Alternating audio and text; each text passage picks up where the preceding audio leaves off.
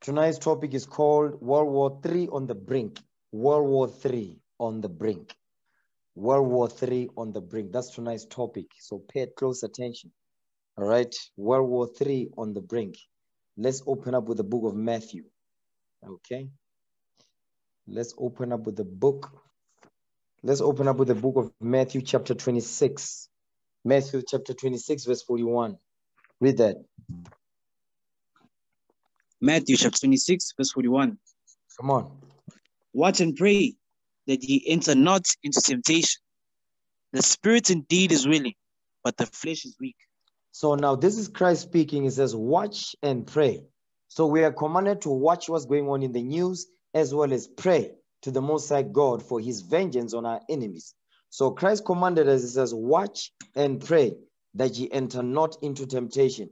So when you see what's going on in the news, you're supposed to what? You're supposed to understand the things that are the prophets left before, the prophets of old left for us. So we may understand the times that we are living in, that we are in the last days. So pay close attention.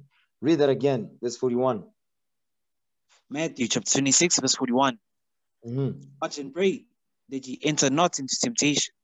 Come on. The spirit indeed is willing, but the flesh is weak. The flesh is weak. Watch this. Give me the book of Sirach, Ecclesiasticus, chapter 5, verse 15. It says, watch and pray that ye enter not into temptation. Watch what's going on in the news. That's why I tell you, brothers, always check out the news. You understand? Sisters too. Read the news. Watch the news. See what's going on in the world and filter that with the scriptures. Ecclesiasticus in the Apocrypha, chapter 5, verse 15. Read that. Ecclesiasticus chapter 5 verse 15. Come on. Be not ignorant of anything in a great matter or small. You see what the Bible is saying? It says, don't be ignorant of anything in a great matter or a small. Anything small, anything big, don't be ignorant of any of it. Why? Because the time is drawing nigh. The Most High God is getting ready to deliver his children out of slavery, out of captivity, out of oppression. So it would behoove you to pay attention to what's going on around you and on the news. Okay, give me that in 1 Thessalonians. 1 Thessalonians chapter 4. Let's start at verse 1. 1 Thessalonians chapter 4 verse 1. You know what? No. Give me 1 Thessalonians chapter 5 verse 1. That's what I want. Chapter 5 verse 1. 1 Thessalonians chapter 5 verse 1. But of the times and the seasons, brethren, ye have no need that I write unto you. So the Apostle Paul is commanding us to do what? To measure the time. To be weary of the time. Because the time is at hand. The time is short. Okay, read that again. 1 Thessalonians chapter 5 verse 1. But of the times and the seasons, brethren, ye have no need that I write unto you. He says, ye have no need that I write unto you. Why? Because it's already written that we must be mindful of the time. We must watch as well as pray. For what? We must pray for the Lord to bring forth vengeance on our enemies. Because I know in the church, they don't teach that. But Christ commanded us to pray for vengeance. You understand? Watch this. 2 Ezra chapter 9 verse 1. 2 Ezra chapter 9 verse 1. 2 Ezra chapter 9 verse 1. Read. He answered me then and said, measure thou the time diligently in itself. What did he say? Measure thou the time diligently in itself. So Christ commanded us here. It says, measure thou the time diligently in itself. Meaning be mindful of the time. Watch as well as pray. Go ahead. And when thou seest part of the signs past, which I have told thee before. Come on. Then shalt thou understand that it is the very same time wherein the highest will begin to visit the world which he made. Meaning the Most High God will begin to visit the world which he made. How does the Lord visit the earth? He brings forth what? Destruction. He brings forth earthquakes, storms, so on and so forth. Diseases, viruses. You understand? That's how the Most High God makes his second coming. He starts with plagues, destruction, and confusion on earth. That's what's going on right now. Read that again, verse 2. 2 Ezra chapter 9, verse 2. Then shalt thou understand that it is the very same time wherein the highest will begin to visit the world which he made. Next verse. When there shall be seen earthquakes and uproars of the people in the world. He says uproars of the people in the world. You see, like when you look at China, you look at India, you look at Europe, you look at Sweden, you understand? You look at here in South Africa, people are in an uproar. You understand? They want to overthrow the governments on earth. Why? Because the people are frustrated because of the things that be going on. All of that is what? That's the plan of the Most High. Go ahead. Then shalt thou well understand that the Most High spake of those things from the days that were before thee, even from the beginning. Meaning from the time of Genesis, the Lord already declared what will happen in the last days at the beginning. That's what the Lord did. So we must be mindful of what's going on. We must be aware of what time we're living in. So don't sleep, brothers and sisters. Don't be asleep. Read that verse again. 2 Ezra chapter 9, verse 4. Then shalt thou well understand that the Most High spake of those things from the days that were before thee, even from the beginning.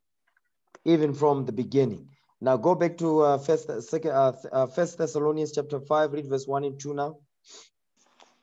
1 Thessalonians chapter 5, verse 1. But of the times and the seasons, brethren, ye have no need that I write unto you. Come on.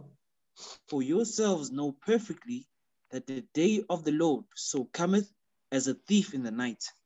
You see what he's saying right there? He says, for yourself know perfectly that the day of the Lord so cometh as a thief in the night. A thief does not announce when they're coming to rob your house. They just rock up unannounced. That's how the Lord will make his second entrance. You understand? But we must look out. We must watch the news to see the signs of the second coming of the Lord. You understand? And in order for you to see that, you must be in this Bible. You must study on a daily basis. You must sink your spirit in this book so you can see things happening through your spiritual eyes. You understand? Watch this. Give me the book of John 14, verse 15 now. John chapter 14, verse 15. Because Christ told us, he promised that, listen, I will be that comforter in you. I'll comfort you. And I will declare unto you the things which will what? Which will happen before the second coming. Watch this. John chapter 14, verse 15. Read. John chapter 14, verse 15. Come on. If ye love me, keep my commandments. That's the stipulation. If you love me, keep my commandments. That's how you love the Most High. You must keep his laws. Read. And I will pray the Father, and he shall give you another comforter. Come on. That he will abide with you forever. So now this is a conditional statement. Verse 15 says, if ye love me, keep my commandments. Then verse 16 says, and I will pray the Father that he shall give you another comforter that he may abide with you forever. So the only time when Christ will pray to the Father to give you a comforter is if you observe verse 15. Read verse 15 again. John chapter 14, verse 15. Come on. If ye love me, keep my commandments. You see that thing? If you love me, keep my commandments. Then when you keep God's commandments, then that's the time when Christ will pray to the Father to send you the comforter. Read on. And I will pray the Father, and he shall give you another comforter. Come on. That he may abide with you forever. Read. Even the Spirit of truth. Even the what? Even the Spirit of truth. So the comforter is the Spirit of truth. The comforter is the Spirit of truth. Hold that. Give me the book of Psalms 119, verse 142. Let's understand what is the truth. You understand? The Spirit of truth. What is that? The Spirit of truth. The comforter is the Spirit of truth. Psalms chapter 119, verse 142. Read that. Psalms chapter 119, verse 142. Come on. Thy righteousness is an everlasting righteousness, and thy law is the truth. What is the truth? And thy law is the truth. And thy law is the truth. So God's laws is the truth. So let's go back to John chapter 14, verse 17 again. John chapter 14, verse 17. Read. Even the Spirit of truth. Even the Spirit of truth, meaning the law. So the comforter is God's laws. Go ahead. Whom the world cannot receive, because it seeth him not, Read. neither knoweth him. But ye know him, for he dwelleth with you, and shall be in you. So now the world cannot receive the Comforter. The Comforter, which is what? The Holy Ghost. The world can't receive that. Why? Because they are not keeping the commandments. They are not keeping God's commandments. The Comforter is the Spirit of Christ. Read on, verse 18. Watch this. Verse 18. Mm-hmm. I will not leave you comfortless. I will come to you. You see what Christ is saying? He says, I. You see what he's saying? I, meaning himself. He says, I will not leave you comfortless. I will come to you. So who's the comforter? The Spirit of Christ. That's the comforter. The Spirit of Christ is the comforter. It's not that priest that died from IPCC church. That's not the comforter. The comforter is Jesus the Christ. Not Murudi Wako IPCC. Read that again. Verse 18. John chapter 14, verse 18. I will Read. not leave you comfortless. I will come to you. You see what Christ is saying? I'm not going to leave you comfortless. I will come to you. Give me the book of Isaiah 51, verse 12. Isaiah 51, verse 12. Let's get some more on that. Because this is the comforter is the Spirit of Christ. Okay? Isaiah 51, verse 12. Isaiah chapter 51, verse 12. Come on. I, even I, am he that comforteth you. You see that thing? This is Christ speaking through Isaiah. He says, I, even I, am he that comforteth you. Read that again. I need some power in this thing. Come on. Isaiah chapter 51, verse 12. I, Read. even I, am he that comforteth you. Read. Who art thou, that thou shouldest be afraid of a man that shall die? Come on. And of the Son of Man, which shall be made as grass. So now he's saying, he says, who art thou that you shouldest be afraid of a man that shall die? Meaning he's going to drop dead. He says, don't be afraid of a man that also he's going to go back to the dust. That's what he's saying. But Christ is saying he's the comforter. He's the one that comforted us. So go back to John 14, verse 18. Now we have a better understanding. Okay? John 14, verse 18. Read that again. John chapter 14, verse 18. I will not leave you comfortless. I will come to you. He says, I'm not going to leave you comfortless. I will come to you. Christ is that spirit of truth. The comforter is the Spirit of Christ. Jump down to verse 26. This is what the Spirit of Christ will come. This is how the Spirit of Christ is going to comfort us in the last days. Read that. Verse 26 now. John chapter 14, verse 26. But the Comforter, come on, which is the Holy Ghost, which the Comforter, which is the what? Which is the Holy Ghost. The Comforter, but the Comforter, which is the Holy Ghost. So the Comforter we know is the Spirit of Christ, the Spirit of truth in verse 17. He says the Comforter, which is the Holy Ghost. Let's get some more. Give me that in Acts 7:51. The Holy Ghost, because this is what's causing the greatest confusion in the Christian church. People be jumping up and down, you understand, speaking a language that they don't even understand. It's not even a language. It's talking about that God, the Holy Ghost. Let's see what the Holy Ghost is. Read that. Acts 7:51. Acts chapter 7, verse 51. Read. Ye stiff-necked and uncircumcised in heart and ears. Ye Read. do always resist the Holy Ghost. As your fathers did, so do ye. So now he's saying we do always resist the Holy Ghost as our fathers did in the wilderness, so do we, the children, this day. 2021. Jump down to verse 53 now. Acts chapter 7, verse 53. Who have received the law by the disposition of angels and have not kept it. You see that thing? So the Holy Ghost in 51 is explained in verse 53. The Holy Ghost is the laws of God, which was given out by the prophets. You understand? The Holy Ghost is God's commandments, God's laws. So go back to John 14, verse 26 again. John chapter 14, verse 26. But the Comforter, which is the Holy Ghost, whom the Father will send in my name, he shall teach you all things and bring all things to your remembrance whatsoever It I have says, said. so the Comforter will teach us all things and bring all things to our remembrance. So now we need to understand what are things that needs to be brought to our remembrance, because that means there's something we forgot that needs to be brought to our remembrance. That's how we are going to be comforted in these last days. We forgot things. Give me Jeremiah 17 verse 4. Okay, Jeremiah chapter 17 verse 4. This is what we have forgotten, that the Spirit of Christ will bring to our remembrance in these last days. Jeremiah 17 verse 4, read that. Jeremiah chapter 17 verse 4. Come on. And thou even thyself shalt discontinue from thine heritage that I gave thee. Come on. And I will cause thee to serve thine enemies in the land which thou knowest not. For ye have kindled a fire in mine anger, which shall burn forever. So now the Lord is telling Jeremiah, say, even thyself shall discontinue from thine heritage that I gave thee. So what did we forget? We forgot our heritage, because in our heritage, there lies our identity. Our identity is found in our heritage. So what is the heritage that God gave unto us that we forgot this day? Give me that in Sirach 24.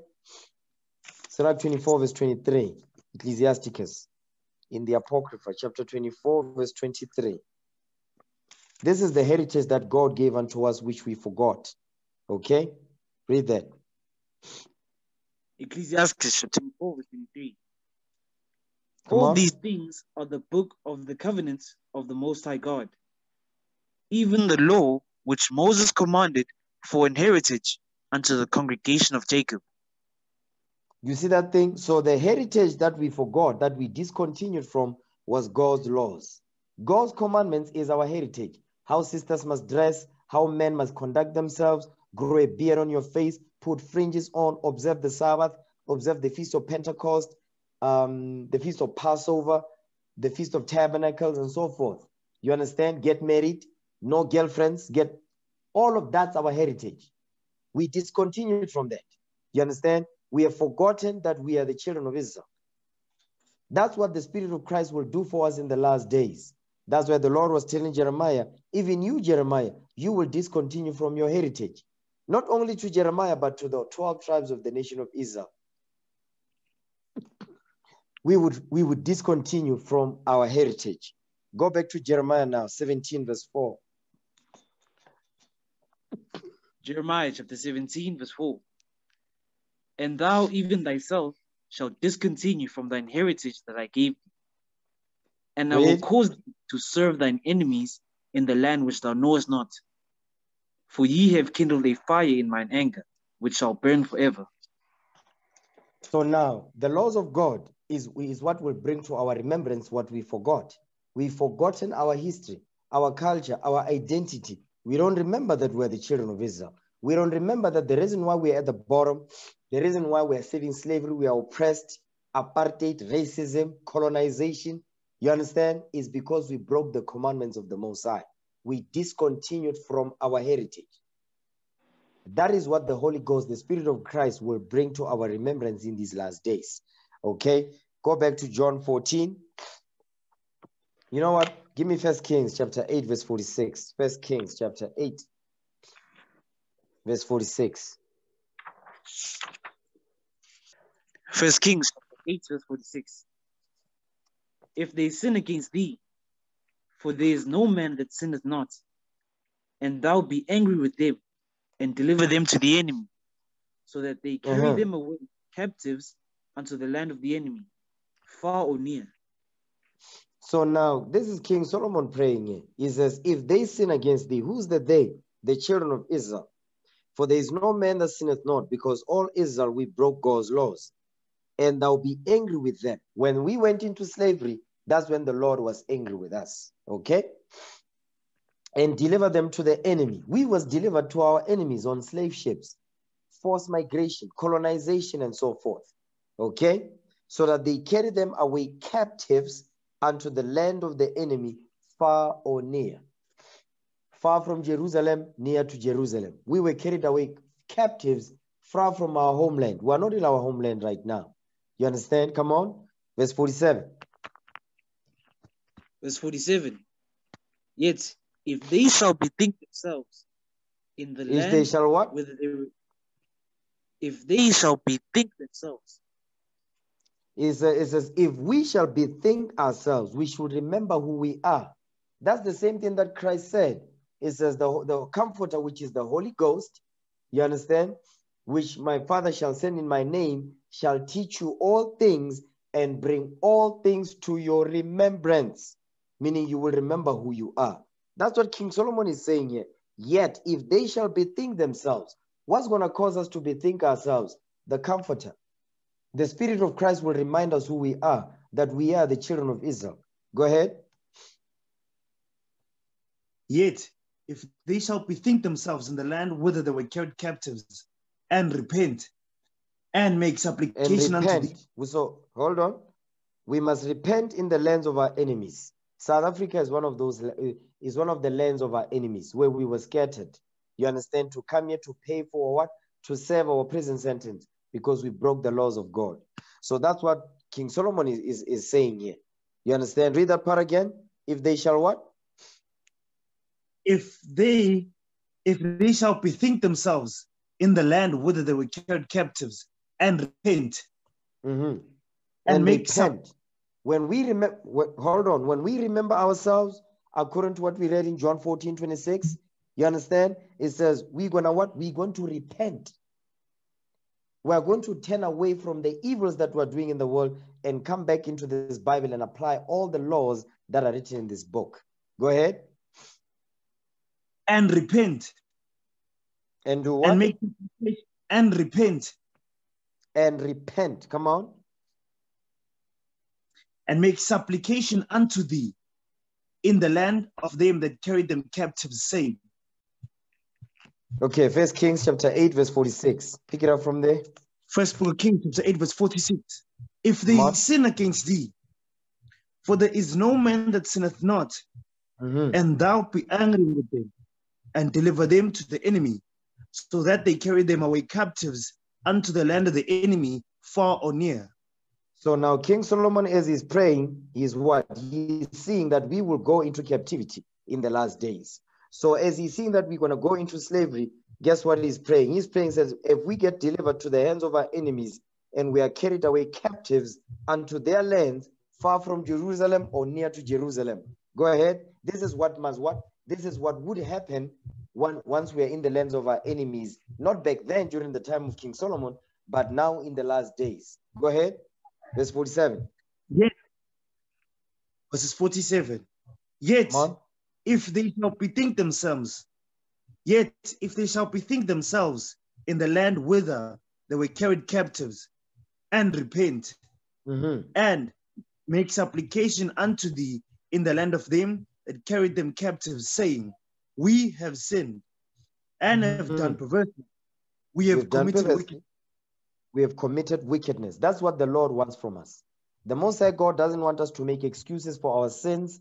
He doesn't want us to be hiding our sins. No, he wants us to confess our sins. The only way you can know you're in the midst of sin, the laws of God must be taught to you.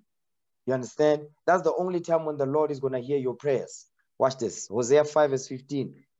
This is what the Lord commanded us, and we must do it now before the second coming of our Lord and Savior, the Christ. Hosea chapter 5 verse 15. Read that. The book of Hosea chapter 5 verse 15. Read. I will go and return to my place. Come on. Till they acknowledge their offense and till seek they my what? face. Acknowledge their offense. Till we, the children of Israel, acknowledge our offenses. We must acknowledge that we have sinned and we have done perversely. We have committed wickedness. Go ahead. Till they acknowledge their offense and seek my face. The face of the Most High God is this Bible. We must seek his face. Go ahead. In their affliction, they will seek me early. Because right now we are afflicted. That's why we are seeking the Lord now. Because we are in trouble. We are oppressed. We are depressed. You understand? We are catching hell every day from sun up to sundown. The black man, the black woman, we're catching hell out here. That's why now we are seeking the Most High God.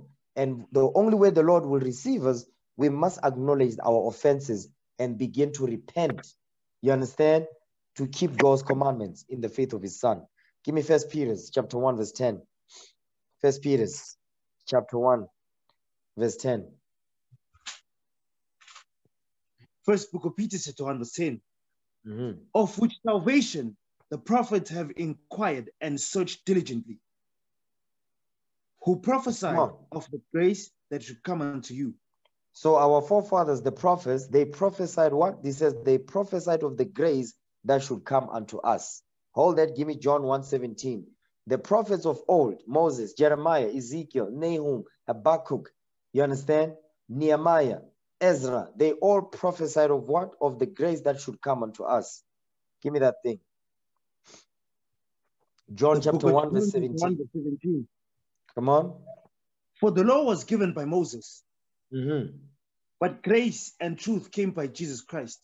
The law was given by Moses, but grace and the law, with which what the truth is, God's commandments, came by Jesus Christ. So what was the prophet prophesying about? They were prophesying about what?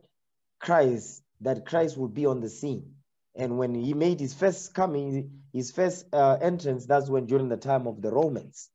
Now, also, not only did the prophets prophesy about Christ that is going to be nailed on the cross for the 12 tribes of Israel, but also that he will make his second coming. So what we are about to read, we are going to go into the second coming of the Lord, that before he makes his second coming, what needs to happen? And that's what we're going to go over this day. The things that are happening in the news, this is preparation for the second coming of Christ. Read on, verse 11. First book of Peter, chapter 1, verse 11. Read. Searching what? Oh, what manner of time the Spirit of Christ, which was in them, did signify. The Spirit of Christ. So the Spirit of Christ was in the prophets. The Spirit of Christ is what? Is the comforter. The Spirit of Christ was in the prophets from the time of Adam, by the way. Adam was a prophet. Okay, read that part again. Searching what? Searching what? Oh, what manner of time the Spirit of Christ, which was in them, did signify. Come on. When he testified beforehand the sufferings of Christ and the glory that should follow. So now the prophets, they prophesied about the sufferings of Christ. Isaiah prophesied about that. Moses prophesied about that. You understand? The prophets prophesied about the sufferings of Christ. So guess what? Not only did they prophesy about the sufferings of Christ, but also they prophesied about the glory that should follow. That's talking about what? The second coming of the Lord. You understand? Watch this. Let's go to the book of Isaiah 53 real quick. Okay? I'm not going to spend too much time on it, but I just want to show you as an example that Isaiah prophesied about the second coming, the sufferings of Christ. Okay? Isaiah chapter 53 and let's start at verse 2. Isaiah 53 verse 2. The book of Isaiah chapter 53 verse 2. For he shall grow up before him as a tender plant. Talking about Christ. Go ahead. And as a root out of a dry ground. The dry ground is us if you read Ezekiel 37. The valley of dry bones, that's talking about us. Come on. He hath no form, no comeliness. Come on. And when we shall see him, there is no beauty that we should desire him. You see that thing, meaning what? He's not going to look like Denzel Washington. He's going to look like Mr. T. That's what he's saying right there. Go ahead, verse 3. He is despised and rejected of men. Meaning the scribes and Pharisees and our forefathers that despised him. Go ahead. A man of sorrows. A man of sorrows, because Israel made him sick. Go ahead. And acquainted with grief. And acquainted with grief. Go ahead, come on. And we hid, as it were, our faces from him. Come on. He was despised, and we esteemed him not. So now Isaiah is going to explain to us why he was acquainted with grief and he was a man of sorrows. Next verse. Go ahead. Surely he hath borne our griefs. You see that thing? He was carrying our griefs. Go ahead. And carried our sorrows. And carried our sorrows because the evils that we've done. Go ahead. Yet we did esteem him stricken, smitten of God and afflicted. You see that thing? That's what our forefathers and foremothers were saying. They were saying, because Isaiah is seeing what's going to happen during the time of the Romans when Christ is going to go through this for the 12 tribes of Israel. You understand? Because our forefathers were saying, no, the reason why he's going through this because he's wicked as hell. But Isaiah is going to explain to us that's not the case. Come on. But he was wounded for our transgressions. Now he comes to tell you, listen, the reason why he's going through, hold on. The reason why he's going all through this is because he was wounded for our transgressions. The 12 tribes of Israel, the evils that we did, he took on all the transgressions of Israel. Come on. He was bruised for our iniquities. He was bruised for our iniquities, our sins. Come on. The chastisement of our peace was upon him. The chastisement of our peace, meaning the peace that we must have between us and the Most High. He's the one that's responsible for it. Isaiah is telling us he's going to be the one that will bring peace between us and the Father. Go ahead. And with his stripes we are healed. And with his stripes we are healed. Jump down to verse 10 now. Watch this. Yet it pleased the Lord to bruise him. It pleased the Lord to bruise him. How was he bruised? Give me that in Acts chapter 5 verse 30. Acts chapter 5 verse 30. I'm just giving you an example of when it says the Spirit of Christ which was in them did signify the sufferings of Christ. That's what we are going over here. Okay? Acts chapter 5 verse 30. Read that. The book of Acts chapter 5 verse 30. Come on. The God of our fathers raised up Jesus, whom he slew and hanged on a tree. Come on.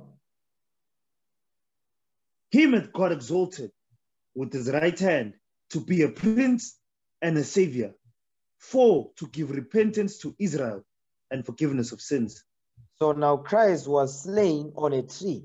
You know, he was slain and hanged on a tree to give repentance to Israel and forgiveness of sins. That's how he was bruised for Israel. So go back to Isaiah 53 now, verse 10 again.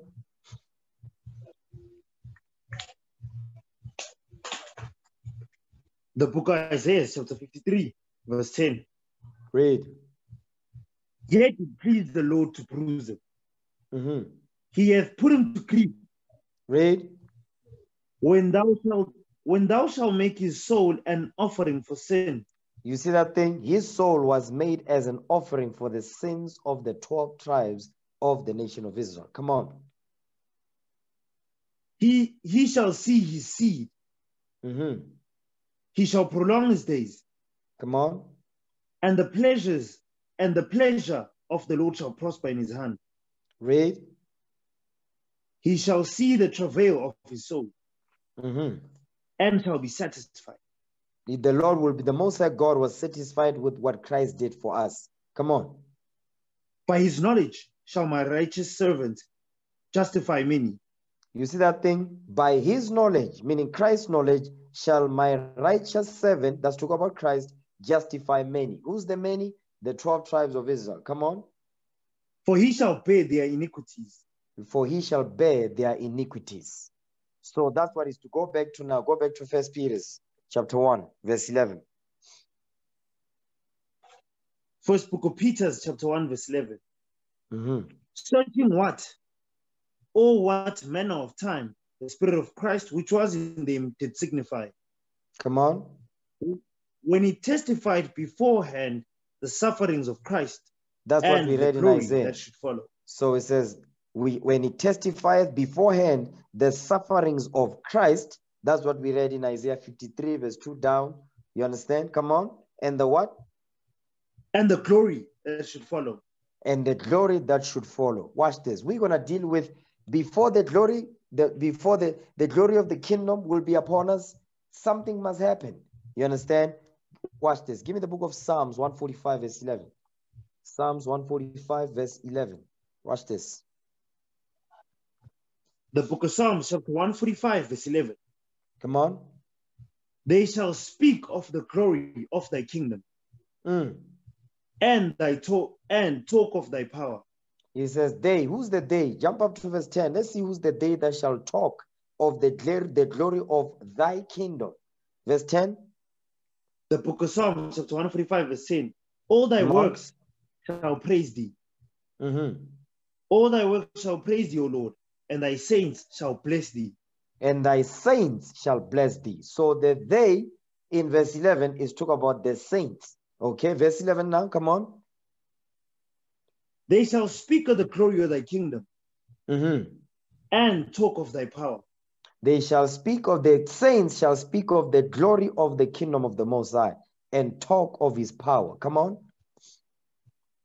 To make known to the sons of men his mighty acts and the glorious majesty of his kingdom. And the glorious majesty of his kingdom. The kingdom of heaven is at hand. The glorious majesty of the kingdom of the Most High God is at hand. When you see us gathering together, that's the testimony to that thing. Go ahead. Thy kingdom is an everlasting kingdom, and thy dominion endureth throughout all generations. Thy dominion endureth throughout all generations. So what we are reading here, this is that when it says the glory, that's the glory of the kingdom. The glory that should follow is making reference to the glory of the kingdom of heaven that shall be established upon earth. But before the kingdom of heaven is established upon earth, something must happen. Watch this. Give me the book of Isaiah 34, verse 16. Isaiah chapter 34, verse 16. Watch this. The book of Isaiah chapter 34, verse 16. Read. Seek ye out of the book of the Lord and read. No one of these shall fail. None of the prophecies. None of the prophecies in this Bible are going to fail. Come on. And none shall want to mate. Read. For my mouth it hath commanded, and his spirit it hath gathered them. So the Spirit of the Lord had gathered the words that are in this book. And the Spirit of the Lord is what was in the prophets, for the prophets to prophesy of what the sufferings that Christ will go through and the glory which shall follow. Right now, the sufferings that Christ went through, we've passed that already. Now we are waiting for the glory that will what? That will follow. Right now we are in the middle of that. You understand? We are in the middle of that. We are in the middle of the sufferings of Christ has happened. Now we are waiting for the glory that must follow. You understand? And for that glory, before it must be upon us, something must happen. Watch this. Give me 2nd Ezra chapter 15, verse 1. It's one of my favorite chapters. 2nd Ezra chapter 15, verse 1. Watch this. Second book of Ezra, chapter 15. I love this chapter 1. right. This chapter right here, I love this chapter. Watch this. 2nd Ezra 15, verse 1. Come on. Second book of Ezra, chapter 15, verse 1. Come on. Behold, speak thou in the ears of my people the words of prophecy. The words of what? Which I will put in thy mouth. The words of prophecy. The words of prophecy. So it looks like there's a delay also on your side. The words of prophecy, which are what? Which I will put in thy mouth, saith the Lord. So the Most High God, remember it says the Spirit of Christ, which was in the prophets. So this is the prophet Ezra. The Spirit of Christ is in him to prophesy of the things that should come to pass. Isaiah also prophesied about what? The second coming of the Lord and the glory that should follow. You understand? Read that again, verse 1. Second book of Ezra, chapter 15, verse 1. Behold, read. Speak thou in the ears of my people the words of prophecy, which I will put in thy mouth, saith the Lord. So now the words of prophecy is what was, hold on, wait, come on. It says the words of prophecy is what was put in the mouth of the prophets. The words of prophecy. Watch this. Give me Revelation 10, verse 11. Revelation chapter 10, verse 11. I need you to follow me. Revelation 10, verse 11. Read that. The book of Revelation chapter 10, verse 11. Come on. And they had a king over them. No. Which? Revelation, hold on. Revelation chapter 10, verse 11. Come on. The book of Revelation chapter 10, verse 11. And he said unto me, thou must prophesy again before many peoples.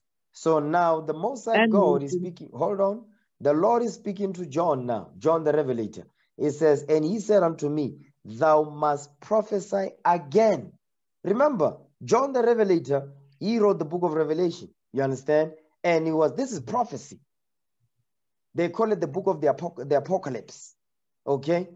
So, but the Lord is telling John, he says, listen, thou must prophesy again before many peoples and nations and tongues and kings.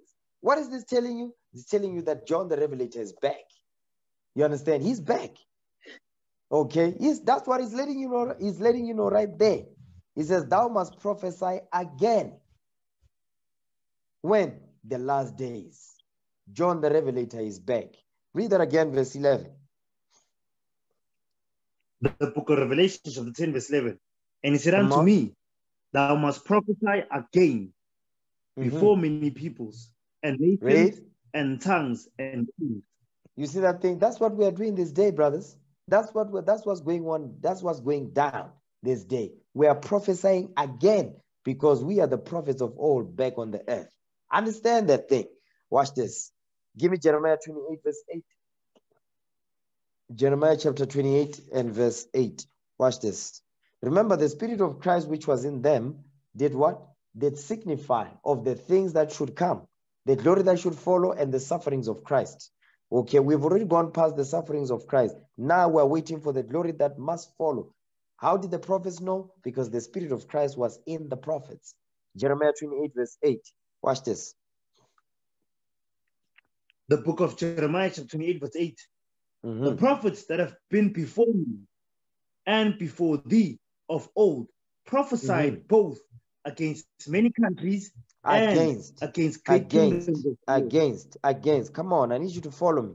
Against many countries and against great kingdoms of war and of evil and of pestilence.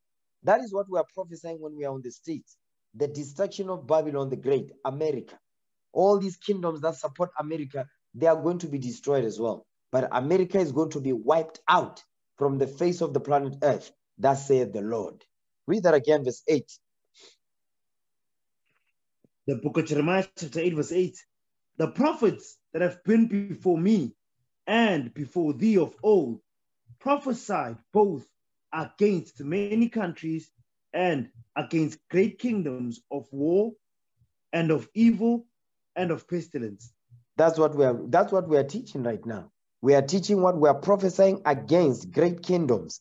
America is a great kingdom. Europe is a great kingdom. China is a great kingdom and so forth. Of war. That's why you see there's wars going on right now. And of evil. You understand? The preparation for the evil day that's coming. You understand? And of pestilence. The coronavirus, that's a pestilence. Okay? Watch this. Go back to 2nd Ezra now, chapter 15, verse 1 again. Second book of Ezra, chapter 15, verse 1. Behold, speak thou in the ears of my people the words of prophecy, which I will put in thy mouth, saith the Lord. Which I will put in thy mouth, saith the Lord, because the Spirit of Christ was in the prophets. Okay, come on. And cause them to be written in paper. The paper is the Bible. For they and cause them, hold on, and cause them to be written in paper, for they are faithful and true, meaning they are going to come to pass. There's no if, but, or maybe about it. The prophecies that are written in this Bible, all of them, they are going to come to pass. Read verse 2 again. Second book of Ezra, chapter 15, verse 2. And cause them to be written in paper, for they are faithful and true. For they are what? For they are faithful and true. They are faithful and true, meaning they are going to come to pass. You understand? Watch this. Jump down to verse 10. 2nd Ezra 15, verse 10 now. Second book of Ezra, chapter 15, verse 10. Behold, my people is led as a flock to the slaughter. My people. Read that again. Second book of Ezra, chapter 15, verse 10. Behold, my people is led as a flock to the slaughter. He says, my people are led as a flock to the slaughter. Watch this. Give me 2nd Chronicles chapter 6, verse 6. 2nd Chronicles chapter 6, verse 6. It says, my people are what? My people is led as a flock to the slaughter. Let's see who God's people are. 2nd Chronicles chapter 6, verse 6. Watch this. Second book of Chronicles chapter 6, verse 6. Read. But I have chosen Jerusalem that my name might be there. Come on. I have chosen David to be over my people Israel. Read that again. Read it right. Come on. Come on. Read verse 6 again. Second Book of Chronicles, chapter 6, verse 6. But I have chosen Jerusalem that my name might be there, and have chosen David to be over my people Israel.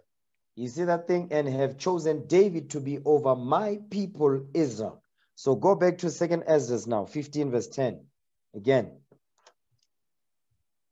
Second Book of Ezra, chapter 15, verse 10. Read. Behold, my people is led as a flock to the slaughter. My people are led as a flock to the slaughter. So the children of Israel, we are led as a flock to the slaughter. What is the slaughter? The other nations, because they are slaughtering us. They are devouring us. You understand? The slaughterhouse is what? Christianity, politics, Islam, Buddhism. You understand?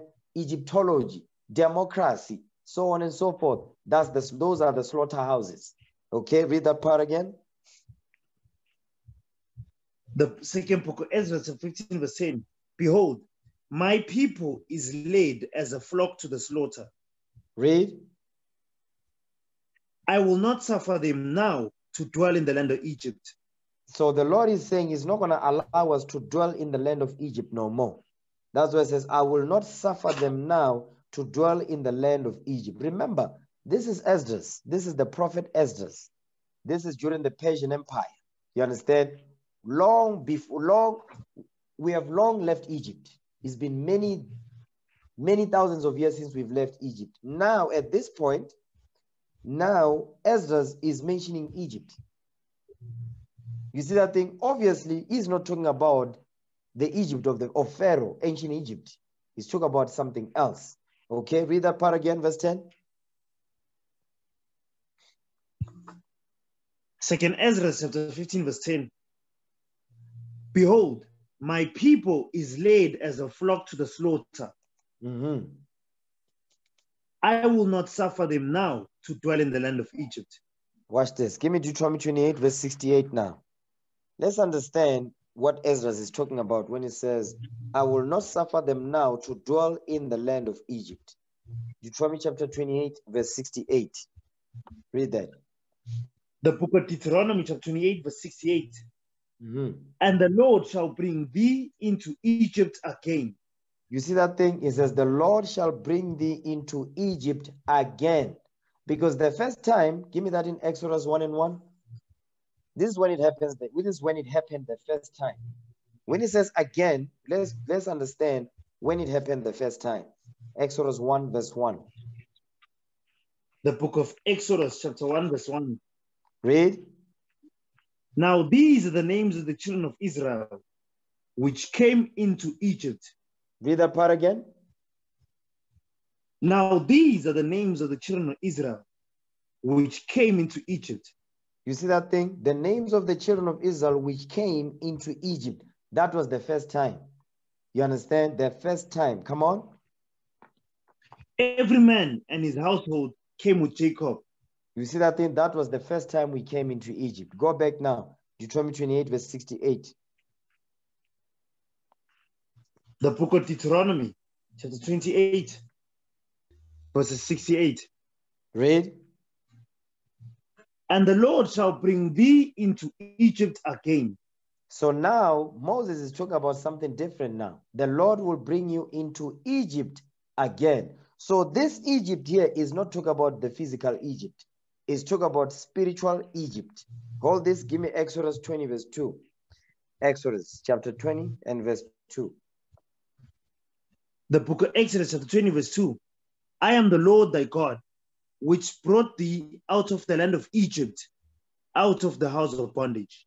You see that thing? Out of the land of Egypt, out of the house of bondage. So Egypt is synonymous with what? Bondage, slavery, captivity. So go back to Deuteronomy 28, verse 68 again.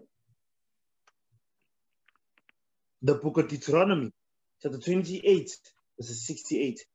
Read. And the Lord shall bring thee into Egypt again. So the Lord will bring us into Egypt again. So this Egypt that Moses is talking about is not the Egypt that was mentioned in Exodus, the first chapter. Watch this. This Egypt right here, this is spiritual Egypt. Give me Revelation chapter 11, verse 8. Revelation chapter 11 and verse 8. Watch this. Revelation chapter 11, verse 8.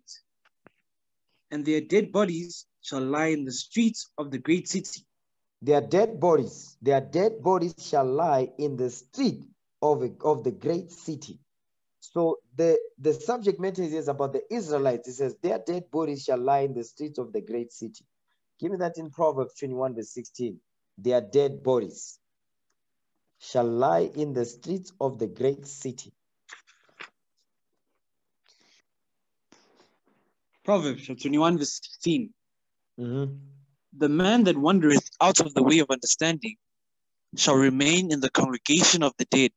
You see that thing? The man that wandereth out of the way of understanding. We have wandered out of the way of understanding. The way of understanding on how to conduct ourselves is written in this Bible. We have wandered out, meaning we rejected God's commandments.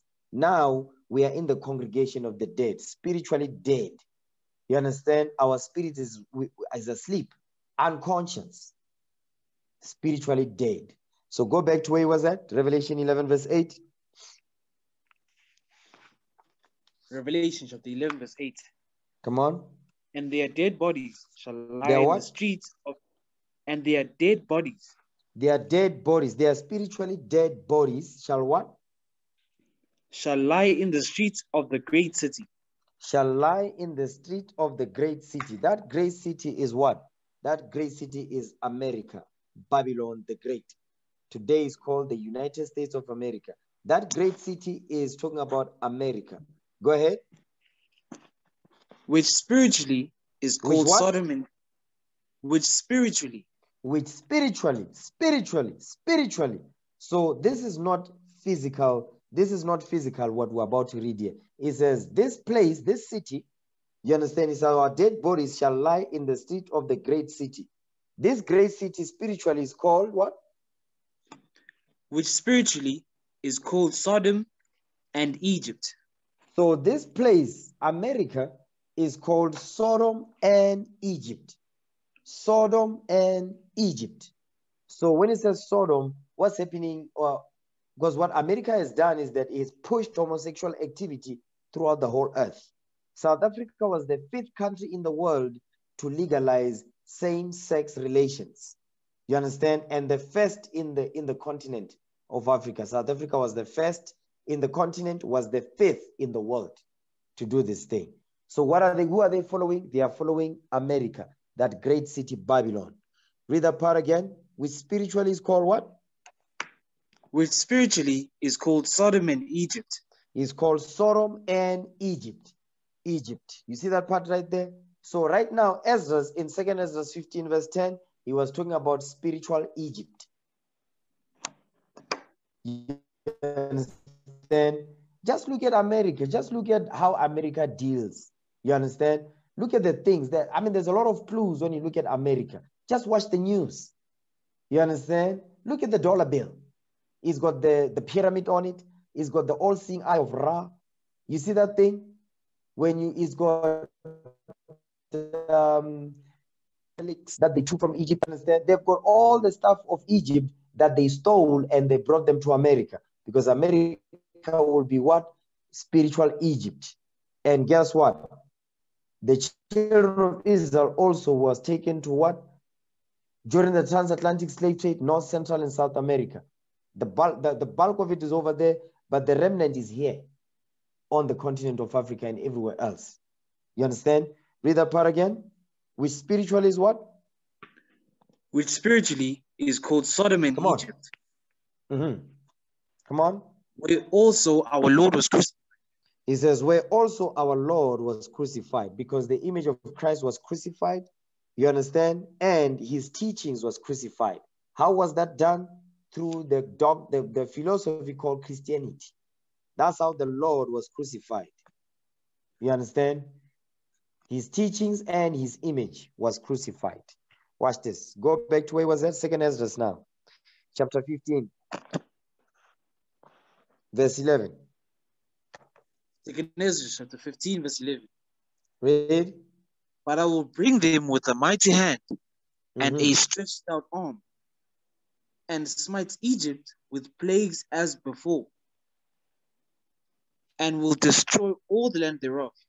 You see, it's gonna smite plagues as before and will destroy spiritual Egypt, Babylon the Great. Okay, second Ezra 15, verse 12. Come on.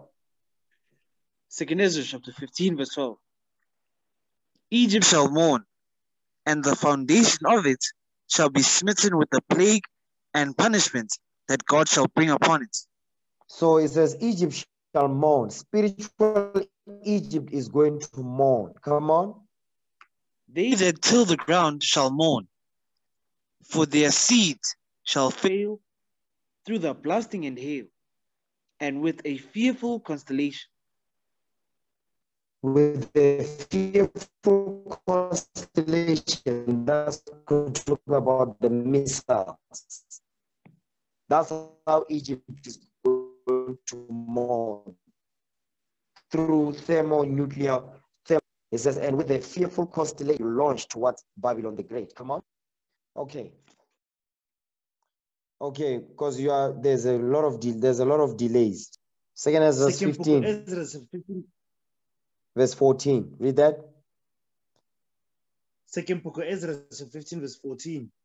Read. Woe to the world and them that dwell therein. It says, woe to the world and them that dwell therein. Give me that in Revelation 12, verse 12. Revelation chapter 12, verse 12.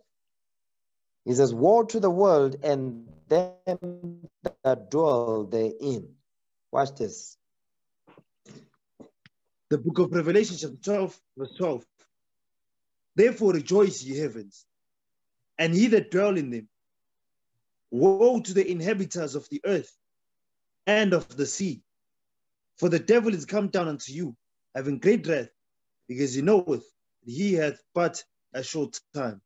So now this devil is talking about the white man. He knows that he's got a short time. You understand? That's why it's woe to the world and them that dwell therein. The devil is come down unto you because he knoweth, but because he had a what? But a short time. That's why, because how does he know that he's got but a short time? Because he can see the Israelites waking up. That's how he knows that he's got a short time. Because when he sees us waking up, he knows that anytime the big boom can happen. But he cannot stop the inevitable. Although they are trying, they are not going to stop that thing. Go back to 2 Ezra chapter 15. 2 Ezra 15, verse 15 now. Come on. Second book of Ezra, chapter 15, verse 15. Read. For the sword of their destruction draweth nigh, and one people shall stand up to against another, and swords in their hands. So it says, one people, okay, let me read for a little bit. 2 Ezra chapter 15, verse 15, it says, for the sword and their destruction draweth nigh, and one people shall stand up to fight against another, and swords in their hands. So these people that shall stand to fight against another, that's the nations. But there are particular nations that are going to start the war, you understand, to bring America into World War III. They will draw him in. They will draw America out and into the war. You understand? Verse 16, it says, for there shall be sedition among men, and invading one another. They shall not regard their kings nor princes, and the cause of their actions shall stand in their power. So sedition, that goes into what? That goes into civilians trying to overthrow the government. You saw during the time when Donald Trump was the president, when they stormed the US Capitol building, it was all over the news, okay? Let me just share my screen real quick.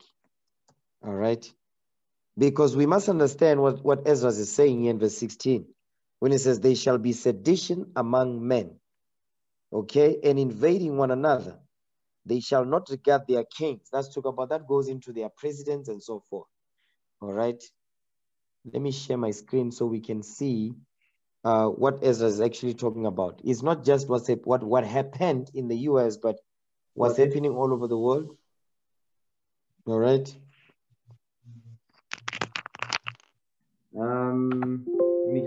volume a little bit. Okay, so this is when Donald Trump was inciting the U.S. Capitol riot. You understand? Because Donald Trump always knew he was on his way out. You understand? Watch this. It is up to Congress to confront this egregious assault on our democracy. And after this, we're going to walk down, and I'll be there with you. We're going to walk down. We're going to walk down anyone you want, but I think right here, we're going to walk down to the Capitol. And we're going to cheer on our brave senators and congressmen and women. And we're probably not going to be cheering so much for some of them. Because you'll never take back our country with weakness. You hear what he said? You're not going to take back our country with weakness. Because you'll never take back our country with weakness. You have to show strength and you have to be strong. Okay, that's it on that. Shortly after that, this happened. Okay, this is now the Edomites storming the U.S. Capitol. USA! USA! USA! USA! For 4 years, we have witnessed turmoil in America, but nothing quite like this. The pro-Trump crowd fought with the police, trying to break through their lines, intoxicated by the unlikely prospect of reversing America's election outcome. We watched as the standoff continued for at least an hour. Tear gas canisters were fired from the very stage on which Joe Biden will be inaugurated. Look at this. If we were doing this, they were just going to bring like machine guns and just wipe us all out. This is exactly what was feared, but in no way is this a surprise. It has been fueled by the president's rhetoric, and it's increasingly clear this election has not healed the wounds. It has simply amplified them. We followed the aggrieved and infuriated Trump supporters as they stormed the building. Through broken windows and doors they had forced open.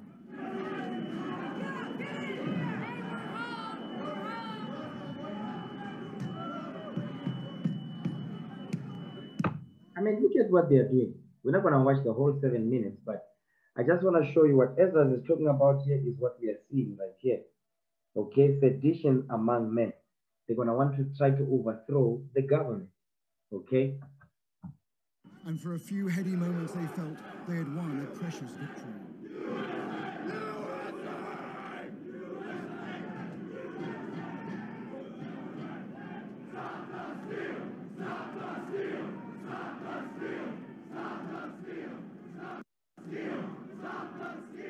They were now in the very heart of the congressional building.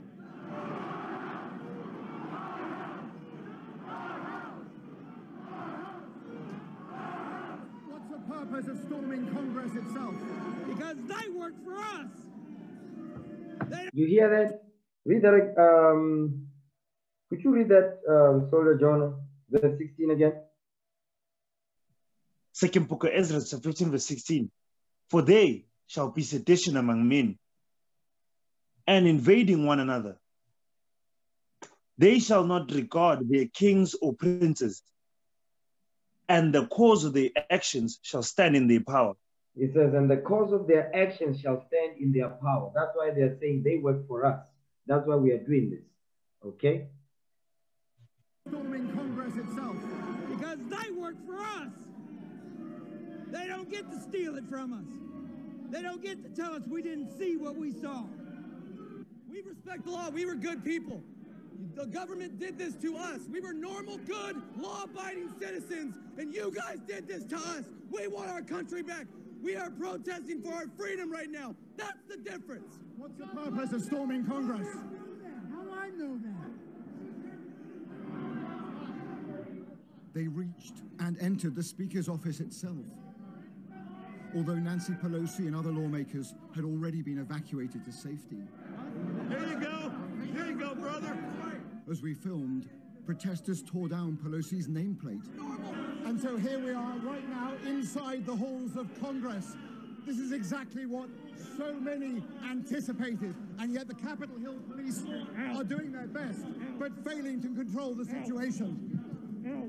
We all know that they changed the rules mid-game, and they're not being held accountable, and that's a shame. What's your message to the Capitol Hill police and to lawmakers here? This is our country, this is our house. That's it. This is our house. This is our country. This is our country. Inside the chamber itself, there was chaos. Agents hastily blocking the doors with furniture to keep the protesters out. Officers ready to open fire as a last resort.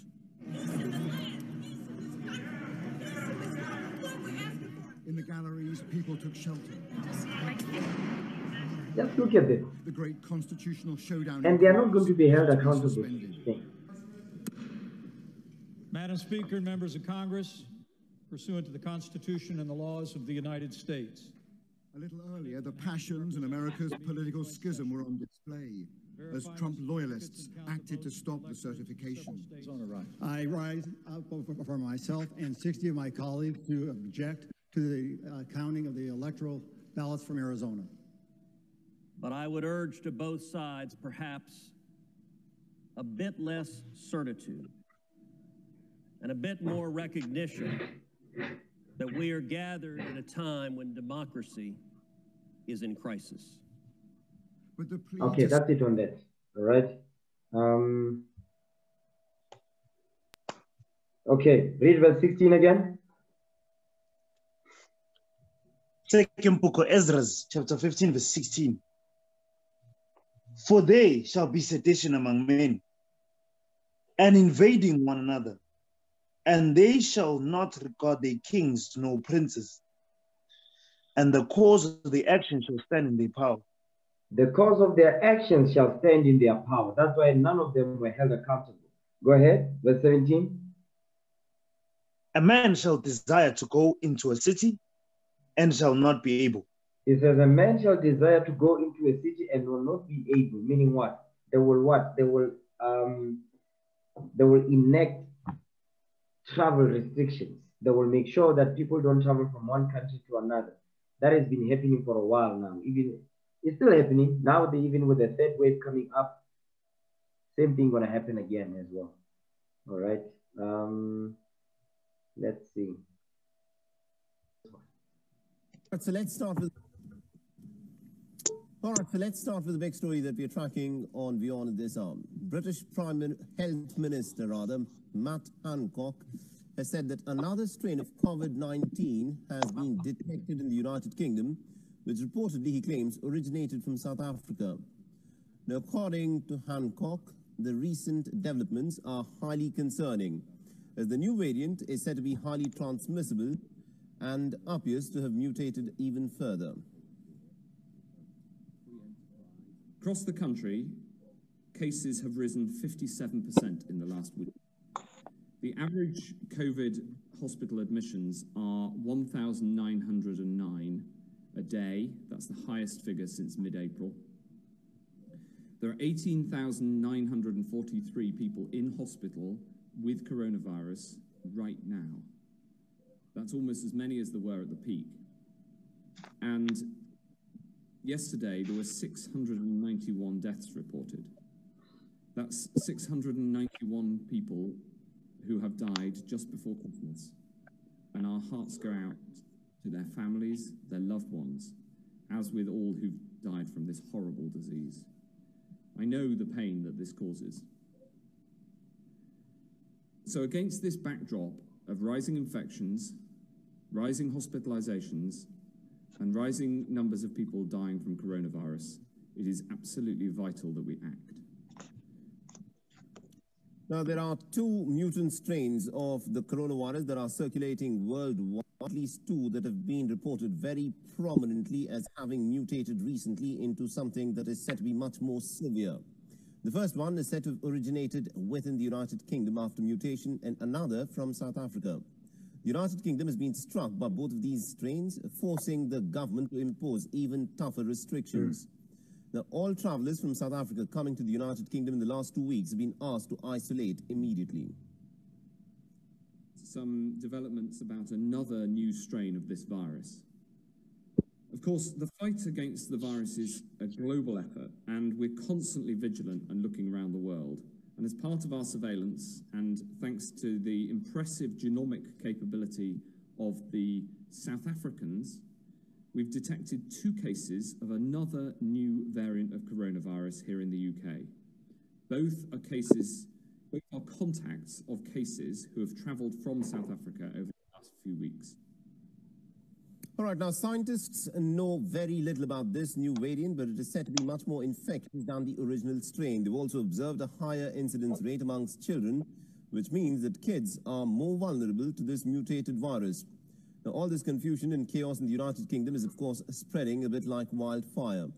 The country has reported nearly 40,000 cases in a single day, and over 740 deaths have been recorded, which is the highest since the month of April. Now, what the governments of other nations have failed to do so far with China, they're doing that again with Britain. Britain now stands cut off from the world, and at least about 50 nations have reportedly banned travel from the United Kingdom. And that you see that part right there? At least about 50 because they've banned travel from other countries. 50 nations have reportedly banned travel from the United Kingdom, and that too in a matter of few days. Okay, that's it on that. So read that again, verse 17. Second book of Ezra, chapter 15 to 17. A man shall desire to go into a city and shall not be able. A man shall desire to go into a city and will not be able. Because of what? They will what? They will institute travel restrictions so that you cannot go to the UK, the US, so on and so forth. Okay, and during the time of the corona, you couldn't go anywhere. You were in your house. But that's what he's talking about here. He's talking about in terms of what? One country to another, or province to another. Not going to the shop. No, not that. Okay, come on, verse 18. For because of their pride, the cities shall be troubled. The houses shall be destroyed, and men shall be afraid. It says, for because of their pride, the cities shall be troubled. Because of their pride, the cities shall be troubled. Remember what we read in verse 16. Verse 16, Esau is responsible for this thing. And Esau is at the forefront of doing all these evils that are happening on this earth. But what we saw in verse 16 regarding the U.S. Capitol building, you see here says, for because of their pride, the cities shall be troubled. The houses shall be destroyed and men shall be afraid. Watch this. Give me the book of Obadiah. Okay, Obadiah chapter 1. Because of their pride, the cities shall be troubled. Watch this. Obadiah verse 1. The book of Obadiah chapter 1 verse 1. Come on. The vision of Obadiah. Thus saith the Lord God concerning Edom. Concerning who? We have Edom. Concerning Edom. I need you to read the right pronouns here. Concerning who? Concerning Edom. Concerning Edom. Come on. We have heard a rumor from the Lord. Come on. And an ambassador is sent among the heathen. Arise ye, and let us rise up against her in battle. So there's going to be an ambassador among the heathen that is going to go, you know what? We need to go to war with America right here. We need to go to war with Edom. Okay, come on. Verse 2. Behold, I have made thee small among the heathen. Read. Thou art greatly despised. You see that thing says Edom is greatly despised. The reason why they are under the hand of America is because they are afraid of them. Because America has got what? Nuclear capability. When it comes to warfare, you cannot touch the white man. It's written in the Bible. When it comes to warfare, listen. That's why Christ himself has to come down here and destroy this man. Come on. The pride of thine heart hath deceived thee. You see that part right there? The pride of thine heart has deceived thee. That's why we read in 2 Ezra. It says, because of their pride, the pride of thine heart has deceived thee. Go ahead. The pride of thine heart hath deceived thee. Though thou dwellest in the clefts of the rock, whose habitation is high, that saith in his heart, who shall bring me down to the ground? You see that thing? It says, the pride of thine heart has deceived thee, thou that dwellest in the clefts of the rock, whose habitation is high, because they love high-rise buildings. But the key here is the pride of thine heart has deceived thee. They've got a lot of pride. You understand? Watch this. Go back to 2 Ezra, chapter 15, verse 18. Read that again. 2nd book of Ezra, chapter 15, verse 18. Read. For because of their pride, the cities shall be troubled. The houses shall be destroyed, and men shall be afraid. It says, houses shall be destroyed, and men shall be afraid. Come on, verse 19. Watch this. A man shall have no pity upon his neighbor, but shall destroy their houses with the sword and spoil their goods because of the lack of bread and for great tribulation. Now, what you want to notice with this verse, it says, a man shall have no pity upon his neighbor, but shall destroy their houses with the sword. So imagine, right? Imagine you have a sword in your hand. You are going to destroy a house. Does that make sense? No, sir. So what is this sword talking about here? This is a missile. Okay? This sword here is talking about a missile. Read verse 19 again. 2nd book of Ezra, chapter 15, verse 19. A man shall have no pity upon his neighbor, but shall destroy their houses with the sword. Come on. And spoil their goods because of the lack of bread and for great tribulation. So now what we want to deal with, verse 18 and 19. It says, because of their pride, their cities shall be troubled. Their houses shall be destroyed, and men shall be afraid. So verse 18 and 19 is talking about what? The pride of Esau, and he's gonna destroy houses with his sword, and he's gonna spoil their goods because of what? Lack of bread and for great tribulation. Watch this. Let's go to the next video. Okay, what's going on in the Middle East? Okay, between Israel and Gaza. What's happening in Gaza and in Israel, between Hamas and Benjamin Netanyahu, the Prime Minister of Israel. Okay.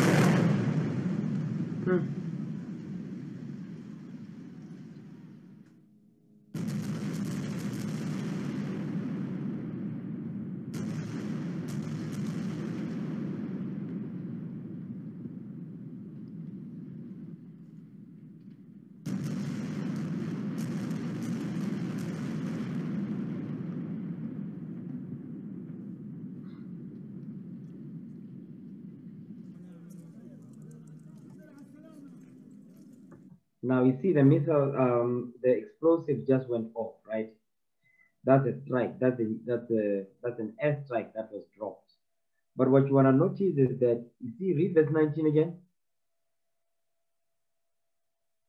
2nd book of Ezra, chapter 15, verse 19. Read. A man shall have no pity upon his neighbor,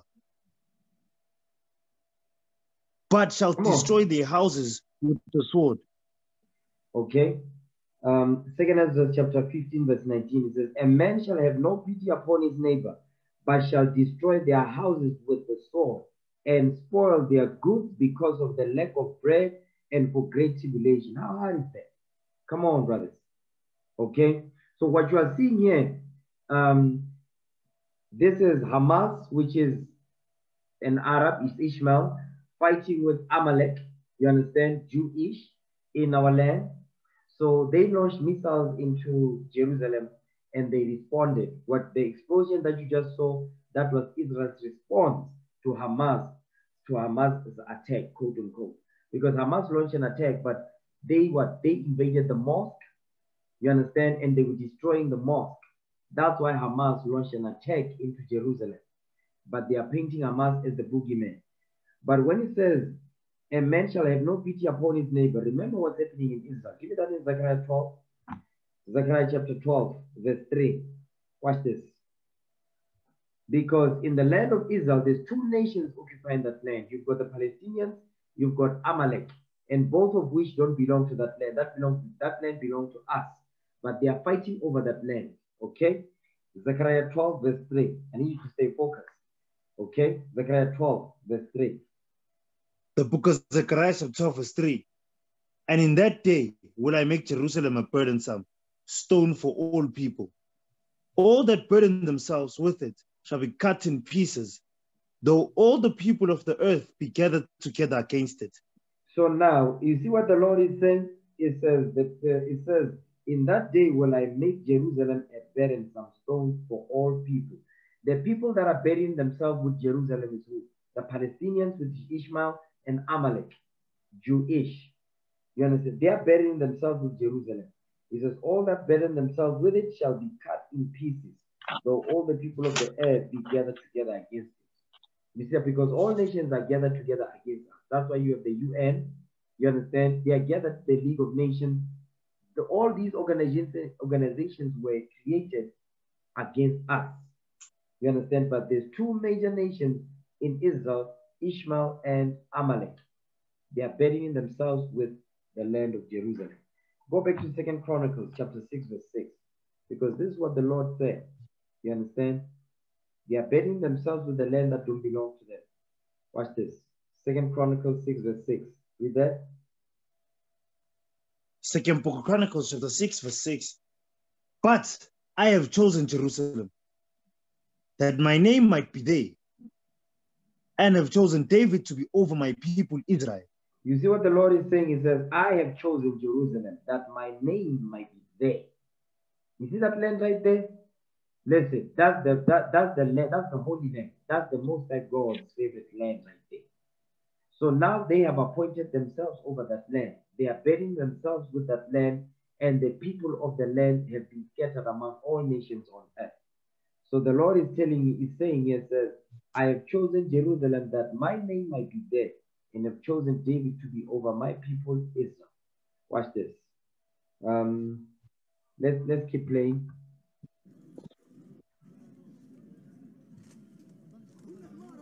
ايش بحكي جريمه هذه، ايش جريمه هذه؟ ناس مدنيه مرة في قلبها، مرة وولادها في قلبها، وواحد حلاق وواحد واعي، هل انقصفوا؟ لا انقصف مقاوم ولا انقصف واحد مسؤول، احنا مدنيين نايمين في دورنا. Look at that. You see that part right there? That's the part that Ezra is talking about. Remember, the Palestinians and Amalek, they are neighbors. You understand? They are neighbors. That's what it says, a man shall have no pity upon his neighbor, but shall destroy their houses with the sword. That's what you are seeing here. There's the mosque right there. You see the mosque? This is the building that they destroyed. You understand? Read that. 2 Ezra 15, verse 19 again. 2 Book of Ezra, chapter 15, verse 19. A man shall have no pity upon his neighbor, but shall destroy their houses with the sword. Read. And spoil their good, because of the lack of bread and for great tribulation. Because guess what? When they destroyed these houses, what happened to the food? What happened to their possessions? What happened to the things that they own, their assets, their clothes? Everything is destroyed there. You understand? They destroyed their houses with the sword. You understand? That's what's going on here. Because in 1967, when they had that treaty to say, you know what, we're going to share the land, you understand, after the 6-day war that they had with Israel, there was a treaty that you're going to take the West Bank, you're going to take the East. But now Israel has been taking more and more territory, and they're still doing it today. What's going on here is Israel wants the territory that they just launched nuclear missiles into. They want that land because they want to move other Edomites in that land. That's what's going on.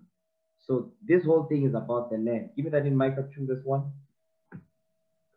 They want access to that land to kick the Palestinians out. Because if you notice that, if you watch the news, you'll see that there was a sister that attended with us. This was a while back. This couple of years back. And this sister, she was part of the Israelites that left the US and went to Israel, Dimona, Israel. And she attended a couple of classes with us, and she attended no more. And they are now giving them 60 days notice to leave Israel. They're kicking them out. They've been there since the 60s, I think. You understand?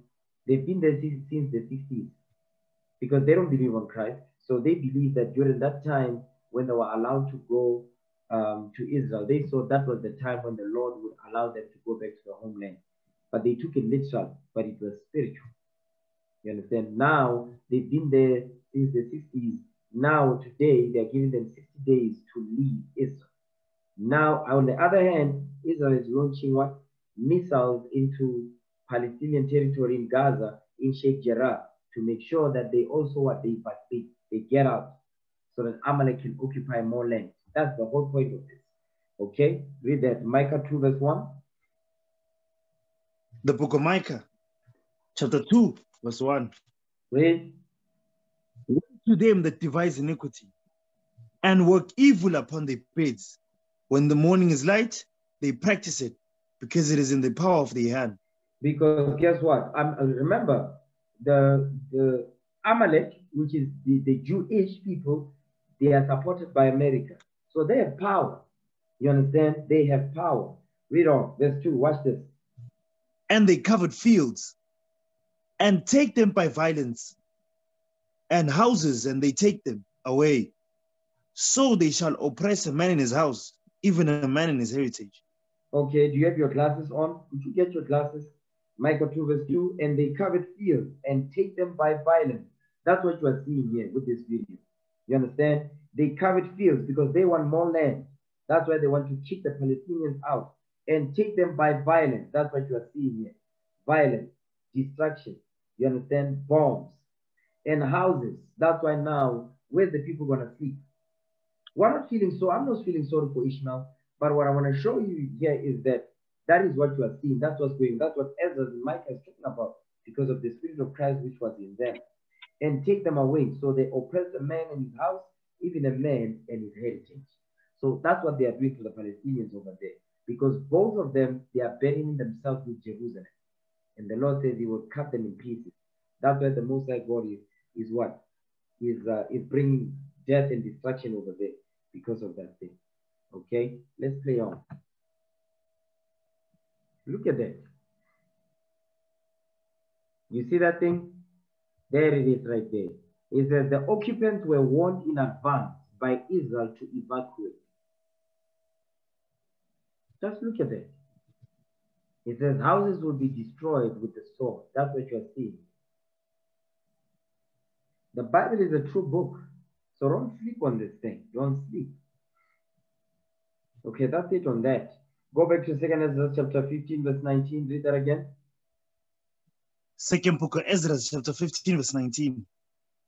A man shall have no pity upon his neighbor, but shall destroy their houses with the sword, and spoil their goods because of the lack of bread and for great tribulation.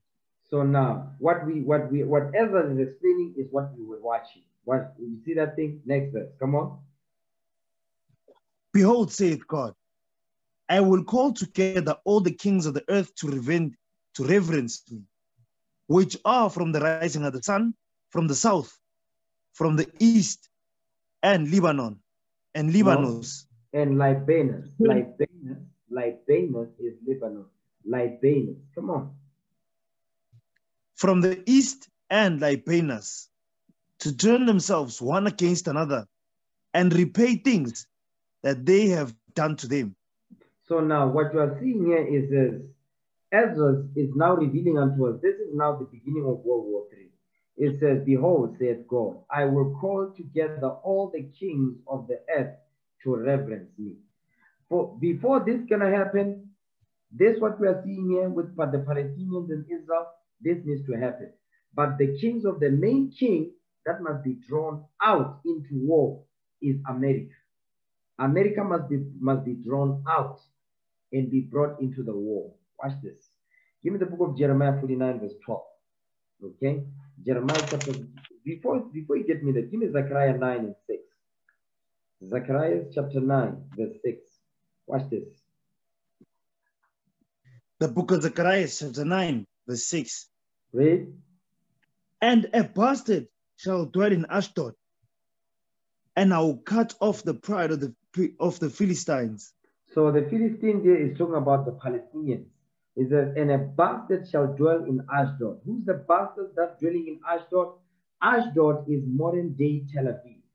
Modern day Tel Aviv, that's Ashdod. You understand? That's the West Bank. Who's taking the West Bank? That's talking about the Israelis. The white Edomite Israelis, Amalek. They are the bastards.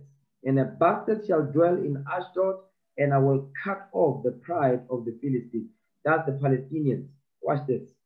Give me Jeremiah now, 49 verse 12. Jeremiah 49 verse 20. The book of Jeremiah chapter 49 verse 20. Therefore, hear the counsel of the Lord, that he had taken against Edom. He had done what? And his purposes. That he had taken against Edom. Yes, the Lord has taken against Edom. So this message is against Edom. Come on. And his purposes. That he had purposed against the inhabitants of Teman.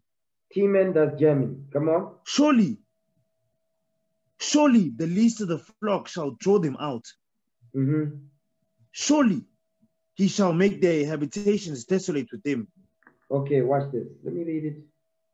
Jeremiah 49 verse 20 says, therefore hear the counsel of the Lord, that he has taken against Edom. So now Jeremiah is going to reveal to us the counsel that the Lord has taken against Edom. And his purposes, that he has purposed against the inhabitants of Teman. Remember, the Prime Minister of Germany was a woman. She said Israel has the right to defend itself. You understand? That's Teman. Surely the least of the flock shall draw them out. Who's the least of the flock? The bastards that dwell in Ashdod. The least of the flock is Amalek. Amalek is the least of the flock because it's a small country. They were put there in 1948. That's why it says the least of the flock. Surely the least of the flock shall draw them out. So Amalek, which is what? The Jewish people in Israel, they are going to draw America out and bring America into war. Because what's going on right now is that the Arab world, Ishmael's brethren, they are watching. You understand? The Arab League, the whole nation of Ishmael, they are all watching what's going on in Gaza. All of them, they are watching. What do you think going to happen? They're all going to come together to go to war. Guess who's going to be drawn out? America will be drawn out into that war. What is that called? The beginning of World War III. Okay, verse 20. It says, therefore, hear the counsel of the Lord, that he has taken against Edom and his purposes, that he has purposed against the inhabitants of Teman. Surely the least of the flock shall draw them out. Surely he shall make their habitations desolate with them. You see that part right there? Now go back to 2 Ezra 9. 2 Ezra 15 verse 20. Second book of Ezra chapter 15 verse 20. Behold, saith God, I will call together all the kings of the earth to reverence me, which are from the rising of the sun, from the south, from the east, and Lebanos, to turn themselves one against another, and repay the things that they have done to them. The them is us. The them is us. The Lord says he's going to bring forth vengeance on these nations that have done evil against us. But the Lord is saying here, says, he's going to call together all the kings of the earth to reverence him. So before this can happen, guess what needs to happen? What's going on in Israel today, what's going on between Gaza and Israel, these are the type of wars that needs to pop off. In order to do what? In order to incite World War III. You understand? These are the things that needs to happen right now. So these things is necessary for them to go down. Okay, watch this. Let's go to the book of Joel now. Let's go, before you go, let's go to Joel. Give me Joel chapter 3, verse 1. Joel chapter 3, verse 1. It says, I will call together all the kings of the earth to reverence me. Meaning they're going to bow. And the Lord will plead with them. Okay? Joel chapter 3, start at verse 1. The book of Joel chapter 3, verse 1. For behold, in those days and in that time, when I shall bring again the captivity of Judah and Jerusalem. He says, the Lord says he will deliver us out of captivity. That's what he's saying right there. He says, I will bring again the captivity of Judah and Jerusalem, all 12. Go ahead. I will also gather all nations and bring them, and will bring them down into the valley of Jehoshaphat, and will plead with them there for my people and for my heritage Israel. Come on. Whom they have scattered among the nations and parted my land. So now, what Joel is saying is the same thing that Ezra is saying right there. It says, I will call together all the kings of the earth to reverence me. So right here he's saying, I will also gather all nations and bring them down into the valley of Jehoshaphat. The valley of Jehoshaphat, that's the Middle East. And will plead with them there for my people and for my heritage Israel, whom they have scattered among the nations and parted my land. Because they are burdening themselves with what? With Jerusalem. You understand? Give me Isaiah 66 verse 15. It says, he will plead with them there for my people and for my heritage Israel. Give me that in Isaiah 66 verse 15. Isaiah. This is how the Lord is going to plead with his nations that he's going to gather together to reverence him. Isaiah 66 verse 15. Read that. The book of Isaiah chapter 66 verses 15. Read. For behold, the Lord will come with fire and with his chariots like a whirlwind, to render his anger with fury and his rebuke with flames of fire. So the Most High God, Christ, is bringing death and destruction on this earth. Nuclear warfare. Come on. For by fire and by his sword will the Lord plead with all flesh. Come on. And the slain of the Lord shall be many. You see what he's saying? It says, for by fire and by his sword will the Lord plead with all flesh. That's the nations that the Lord is going to call in the valley of Jehoshaphat. The valley of Jehoshaphat is the valley of decision. The decision that the Lord is going to make concerning the people that came against us, his children. That's how the Lord is going to plead with them. He's not going to sit down to negotiate. No. That's the Lord. The way the Lord is going to plead with the nation is through fire and sword, death and destruction. That's how the Lord will plead with his nations. Go back to Joel now, 3, verse 2 again. The book of Joel, chapter 3, verse 2. I will also gather all nations and will bring them down into the valley of Jehoshaphat. Wait. And will plead with them there for my people and for my heritage Israel. Come on. Whom they have scattered among the nations and parted my land. So now there's these nations that the Lord is going to plead with. They have what? They have scattered. They have scattered us among the nations. They've and what? And they've parted our land. Watch this. Give me that in Deuteronomy 28, verse 64. Deuteronomy chapter 28, verse 64. The Lord is going to plead with all these nations that have scattered us and have parted our land. Watch this. Deuteronomy 28, verse 64. The book of Deuteronomy, chapter 28, verses 64. And the Lord shall scatter thee among all people, from one end of the earth even unto the other. And there thou shalt serve other gods, which neither thou nor thy father have known, even wood and stone. You see, this is the prophecy. Moses is prophesying that we would be scattered among all nations on earth, from one end of the earth even unto the other. So the Most High God is prophesying. You understand? He put the Spirit upon Joel to prophesy the things that the Lord will do to these nations that would what? That would scatter us among them through slavery, colonization, and forced migration. That's how they did it. They are still doing it this day. Okay? Go back to Joel 3, verse 2 again.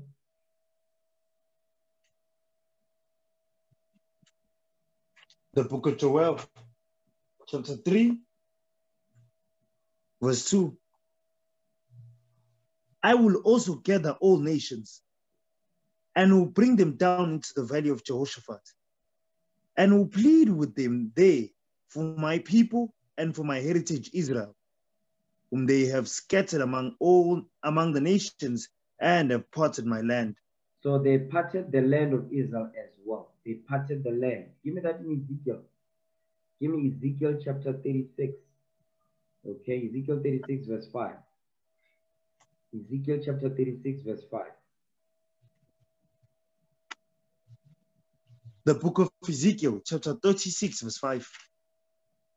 Therefore, thus saith the Lord God, surely in the fire of my jealousy have I spoken against the residue of the heathen, and against all Idumea, which have appointed my land into their possession, with the joy of all their heart, with despiteful minds, to cast it out for a prey.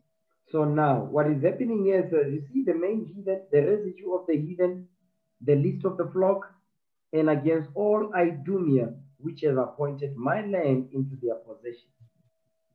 They parted the land of Jerusalem. So they didn't do it alone though. You understand? They did it, the Palestinians, because the Palestinians, they took over since from the time of the Ottoman Turks. And in 1948, the British government put those bastards over there in our land. You understand? Watch this. Give me Micah 2 verse 4 now. Micah chapter 2 verse 4. Micah 2 and verse 4. The book of Micah chapter 2 verse 4. Okay, come on. In that day shall one take up a parable against you, and lament with a doleful lamentation, and say, we be utterly spoiled.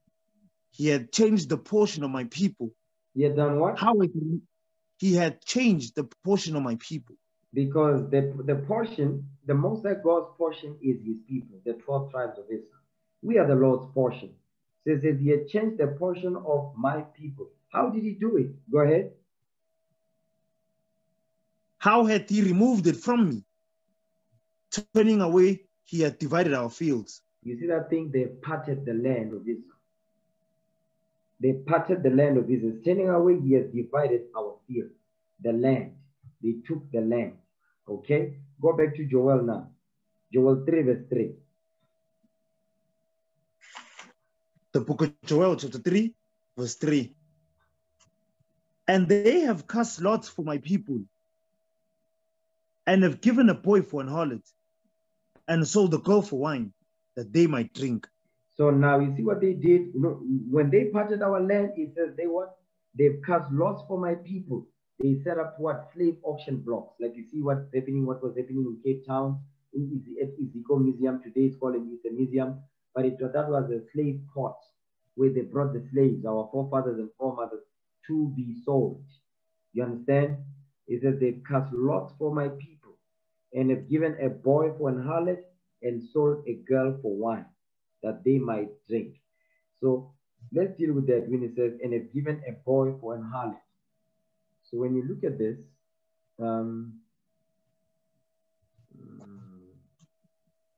that right there, this is a movie called Mandingo. Okay. Okay. This is a movie called Mandingo. It's a very old movie. You see what this white woman is doing? Can you brothers see that? See the screen? Hello? Yes, sir. Okay. Do you see the white woman? Sir. Yes, sir. Yes, sir. Okay. You see, that's when it says they've given a boy for an harlot. So they would what? They would take the strongest slaves, the one with big muscles. They would choose the strongest female, black woman, whether it doesn't matter whether it's your sister, whether it's your cousin, whether it's your mother, it don't matter. And they would what? They would breed. They would breed the slaves to create more slaves on the plantation.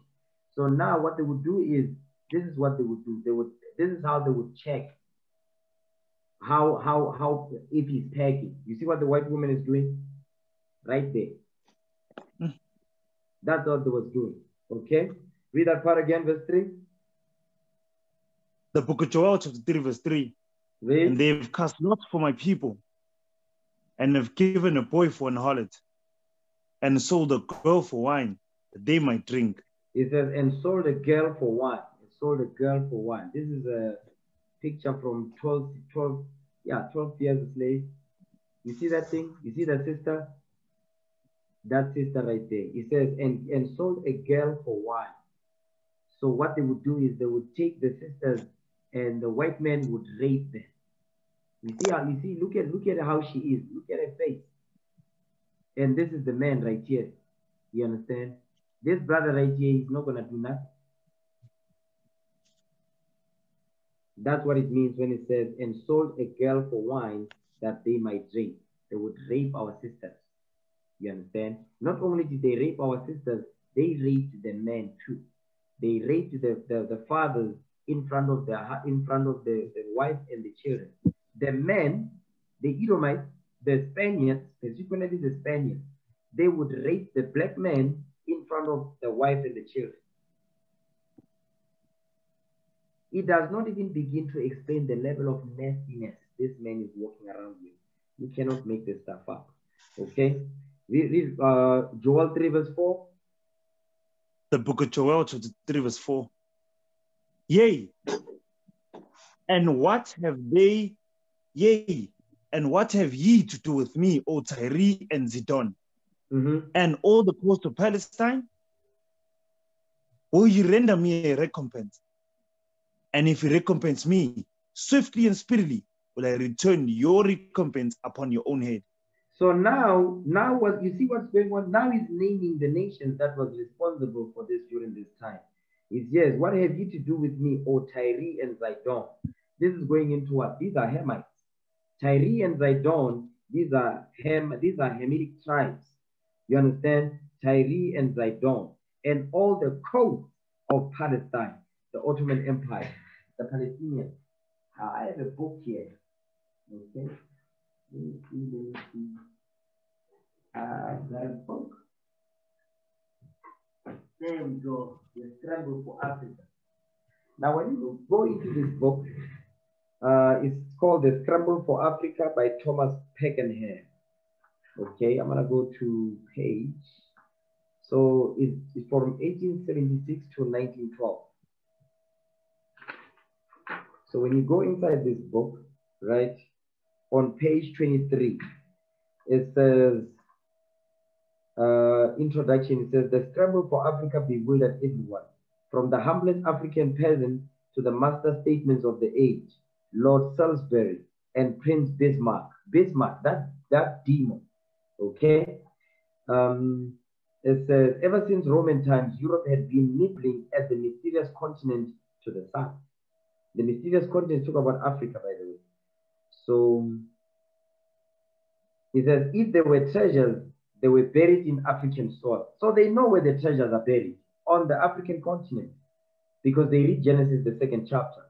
But beyond the trading posts on the coastal fringe and strategically important colonies in Algeria and South Africa, Europe saw no reason to intervene. Suddenly, in half a generation, the scramble gave Europe virtually the whole continent, including 30 new colonies and protectorates, 10 million square miles of new territory, and 110 million days new subjects, that's us, acquired by one method or another. Africa was sliced up like a cake. The piece is swallowed by 5 rival nations, Germany, Italy, Portugal, France, and Britain, with Spain taking some of the scraps. You understand? Your Mozambique and all that. And Britain and France were at each other's throats. At the center, exploiting the rivalry, stood one enigmatic individual and self-styled philanthropist, controlling the heart of the continent, Leopold II, King of the Belgians. Okay? Let's see. Next page. Yes, on page 24. It says, in May 1873, David Livingstone, he was an explorer. The celebrated missionary explorer died at Ilala in the unknown heart of the continent, and his sun-dried body was brought home to be buried in Westminster Abbey. From his brass-plated tomb under the name, Livingstone sounded a call for a worldwide crusade to open up Africa. The new slave trade, organized by Swahili and Arabs in East Africa. You see that part right there? You know where the Swahili tribes are?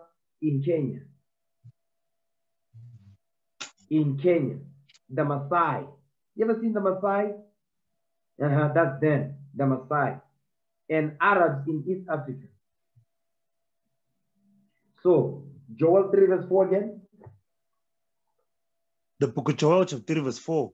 Yea, and what have ye to do with me, O Tyre and Zidon?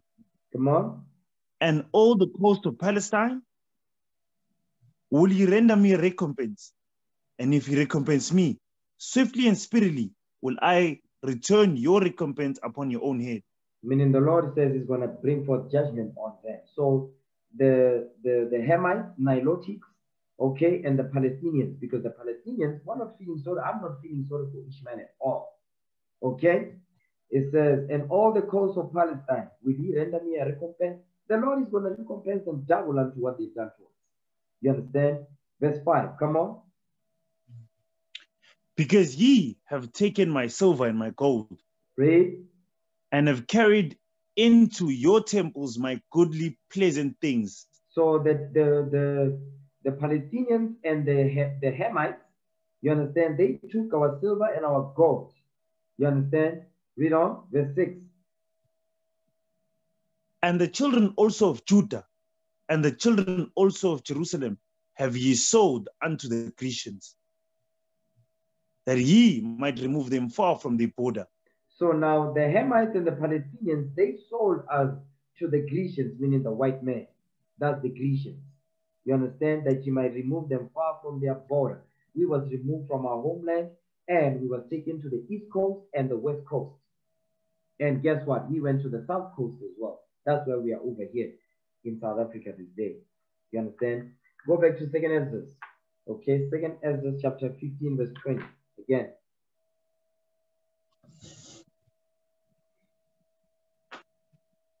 Second book of Ezra, chapter 15, verse 20. Behold, saith God, I will call together all the kings of the earth to reverence me, which are from the rising of the sun, from the south, from the east, and Libanus, to turn themselves one against another, and repay the things that they have done to them. So now the reason why these nations are going to war with one another is to what? Is to repay the things that they've done to us. The Lord is making them to fight one against another so they can destroy each other, and he come and finishes their everything and delivers his children. That's the whole point of this. Give me Matthew 24 verse 7. Matthew chapter 24 verse 7.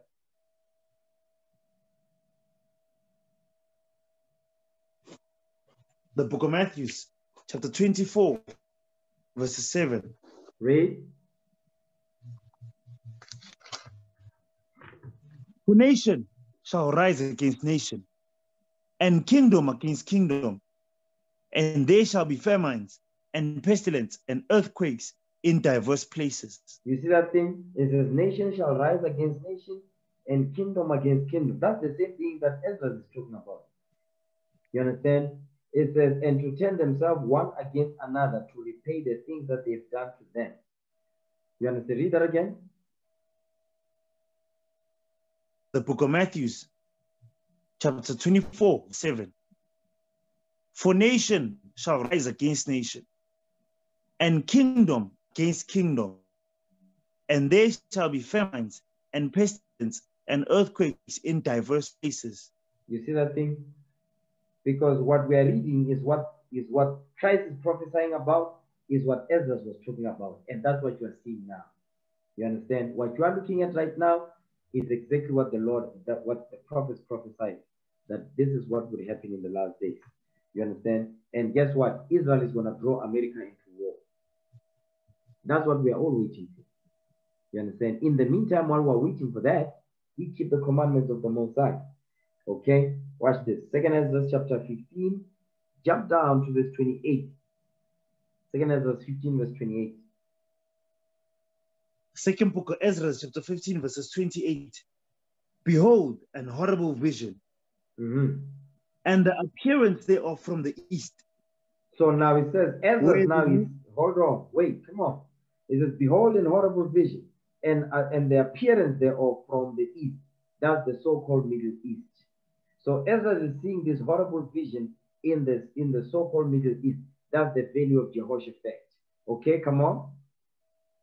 Where the nations of the dragons of Arabia shall come out with many chariots, and the multitude of them shall be carried as the wind upon earth, that all they which hear them may fear and tremble. So now when the dragons of Arabia is talking about the Arabs now. Now what you're looking at here on the screen is the Arab League. That's the nation, that's what?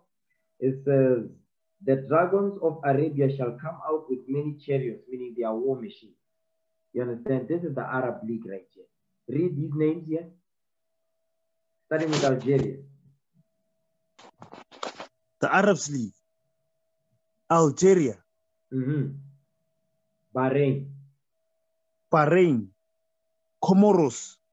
Djibouti. Egypt. Iraq. Jordan. Kuwait. Lebanon. Libya. Mauritania. Morocco. Oman. Palestine. Qatar. Saudi Arabia. Somalia. Sudan. Syria. Tunisia. United Arab Emirates. Yemen. You see that this is the Arab League. You understand? When he says he shall dwell in the presence of all his brethren, these are all his brethren. So do you mean to tell me that the Arabs don't see what's going on right now? What Israel is doing? Of course they are watching. They are watching. You understand? They are watching. They are preparing for war. When it's time, the Lord will move the chest, will send the angel to put the spirit upon the Arabs to come together to go to war with Israel. That's what's coming. You understand? Watch this. Jump down, read verse 30 now. 2nd Ezra chapter 15, verse 30. Second book of Ezra 15, verse 30. Also the chameleons, raging in wrath, shall go forth as the wild boars of the wood. And with great power shall they come, and join battle with them. And do what? And shall wait and join battle with them. So now remember, the Arabs now, they are catching hell. It says the Chameleons are going to join together with the Arabs. Who's Chameleon? The Chameleons is Iranians, Iran. That's the Chameleons. It says they are raging in wrath. Why would the Chameleons be raging in wrath? To join themselves with the Arabs. Remember now what happened last year with Qasem Soleimani.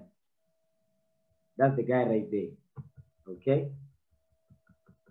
Because Donald Trump sent a drone strike and killed this man. You understand? That's why they are raging in wrath. Because the Lord will make sure that America is the one that's responsible for enraging the Chameleons. You understand? Watch this. Give me the book of Isaiah before we play this.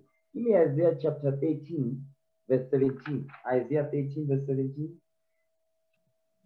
The book of Isaiah, chapter 13, verse 17. Behold, I will stir up the Medes against him, which shall not regard silver, and as for gold, they shall not delight in it. You see that thing? So the Lord is saying he's going to stir up the Medes against Babylon. You understand? He's going to stir up the Medes against Babylon. The Medes is the Chameleons, which is the Iranians. Those are the Persians. You understand? How is he going to do that? When they kill Qasem Soleimani and they killed Moshe Fakhrizadeh, Iran's top nuclear scientist. They killed him recently. You understand? And now they are enraging. The Arabs are enraged because of what Israel has done. Guess what? They are watching. And everybody thinks that they have forgotten. They have not forgotten what happened to Qasem Soleimani and Moshe Fakhrizadeh. They have not forgotten. You understand? On January 3rd, the United States launched a drone strike near the Baghdad International Airport in Iraq. It killed several Iraqi and Iranian military officials, including Iran's top commander named Qasem Soleimani. Moments later, Iran's supreme leader declared Soleimani a martyr and threatened severe revenge against the U.S. Over the next few days, hundreds of thousands of Iranians came out to mourn Soleimani's death.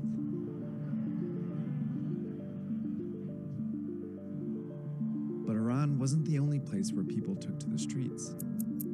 There were demonstrations in Iraq, Syria, Lebanon, and Yemen. So you notice all these people that they have been mentioned here, they are all part of the Arab League.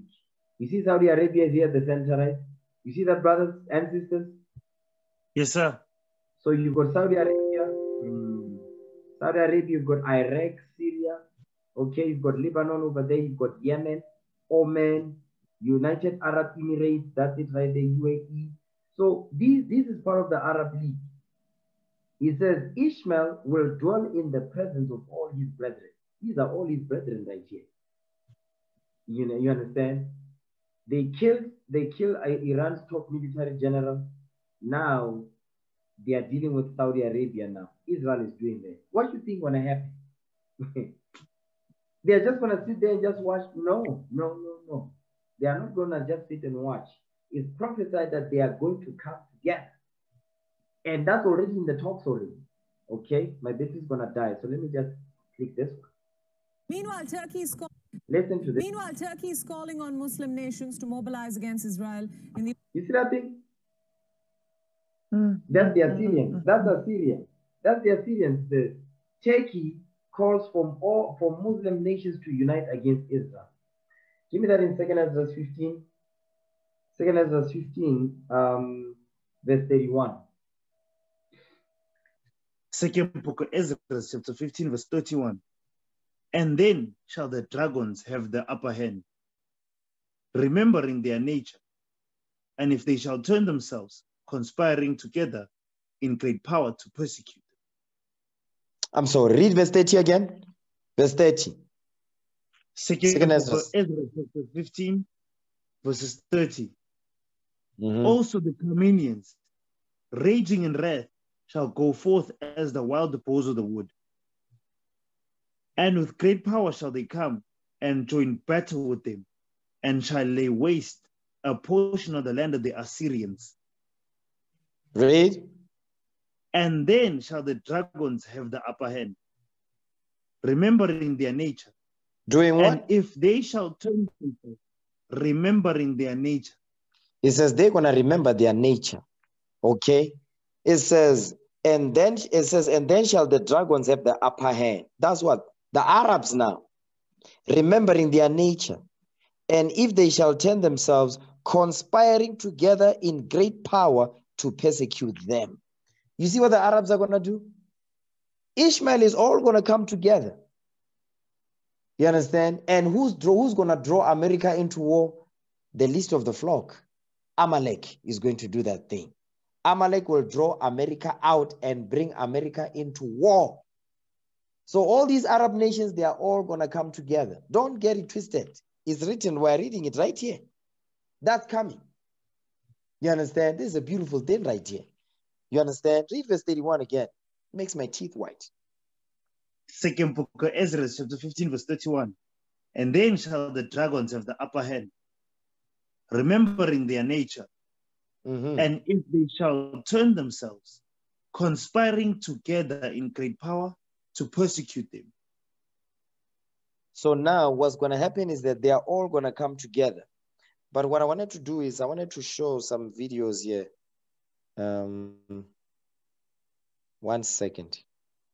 Let me see, because when you watch this type of videos, you should be flagging these videos. You know, YouTube flags these videos right here. So you have to log in. Okay, so let's see the one that we were just watching, the video that we were watching right now. Okay, so let's see. Let me share my screen. I don't know how to now include video now with because it doesn't. I don't see the option here for it. Oh well, you watch the video on your own. Just look for it on YouTube. Okay. So read verse 31 for me again. Second book of Ezra, chapter 15, verse 31. And then shall the dragons have the upper hand, remembering their nature. Remembering and if their they what? shall turn themselves, remembering their nature. Remembering their nature. So it says the Arabs are going to remember their nature. Give me that in Genesis 16, verse 11.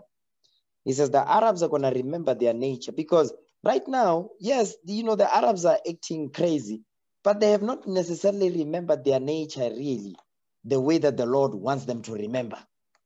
They are going to remember it. Okay, that hasn't happened yet. Not really.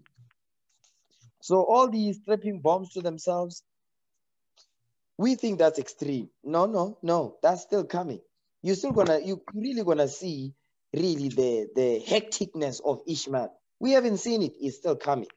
Genesis 16, verse 11. Watch this. The book of Genesis, chapter 16, verse 11. And the angel of the Lord said unto her, Behold, thou art with child, and shall bear a son, and shall call his name Ishmael, because the Lord hath heard thy affliction. Read. And he will be a wild man. He will be a what? A wild man. So Ishmael is going to be a wild man, because the name Ishmael means affliction heard. Affliction heard. Come on. He shall be a wild man. His hand will be against every man. Against not just the Jewish people, not just Amalek. Against every man. So you see the Arabs now in the Cassis calling themselves my friend, my friend, my friend. He says against every man. That includes us in the Lokshians. Don't get it twisted. Okay, come on. And every man's hand against him. And he shall dwell in the presence of his brethren. He shall dwell in the presence of all his brethren. That's what you just saw on that map. You understand? The Arab League, that's all the people that all of those nations that you saw there. Obviously, there's black people in there which calling themselves Muslims and all that, but they are Israelites. But the point is, he will dwell in the presence of all his brethren, and Ishmael is going to remember his true nature. You understand? Right now, he's just getting like those bests of that wildness, the wildness that is in him. But he doesn't truly understand it yet. The Lord is going to fully activate Ishmael. He has not done it. Ishmael is going to be activated. You understand? He's going to be like that call that comes in. Just, hello, Mohammed, you are activated. That's time. You see that thing? That's what's going to happen to Ishmael. He is going to be activated. Understand that? You understand? Ishmael is going to be activated fully by the Lord. The Lord will activate him. You understand? Go back to 2 Ezra chapter 15, verse 31 again. Second book of Ezra chapter 15, verse 31. And then shall the dragons have the upper hand, remembering their nature. And if they shall turn themselves, conspiring together in great power to persecute them. So they're going to persecute Israel. They are going to persecute Amalek. They are going to do that. And we want to see that thing go down. So once the Arab, because it might not be immediately as everyone is expecting, but the Lord is going to do it. It's going to take time. In the Lord's time, it will happen. But it will happen because what we're reading here, that's exactly what's coming. Turkey is already calling all the Arab nations to come together against Israel. They're going to put their differences aside. They are all going to become together as one. Once that happens, listen, it's going to pop off. If all of them, when all of them come together, really you're going to see some flames here. You're going to see some flames. Go back to Jeremiah 49 verse 20. I really love that verse. Okay, Jeremiah 49 verse 20. Read that thing again. The book of Jeremiah, chapter 49, verse 20. Come on. Therefore, hear the counsel of the Lord, that he had taken against Edom, and his purposes, that he had purposed against the inhabitants of Teman. Surely the least of the flock shall draw them out. No, maybe. Surely. Did he say maybe? Surely. Maybe. Surely. Surely. Surely. Surely. The least of the flock shall draw them out. He's going to draw Edom out. Because Edom is the top. But remember, like the Edom that is sitting on top is America.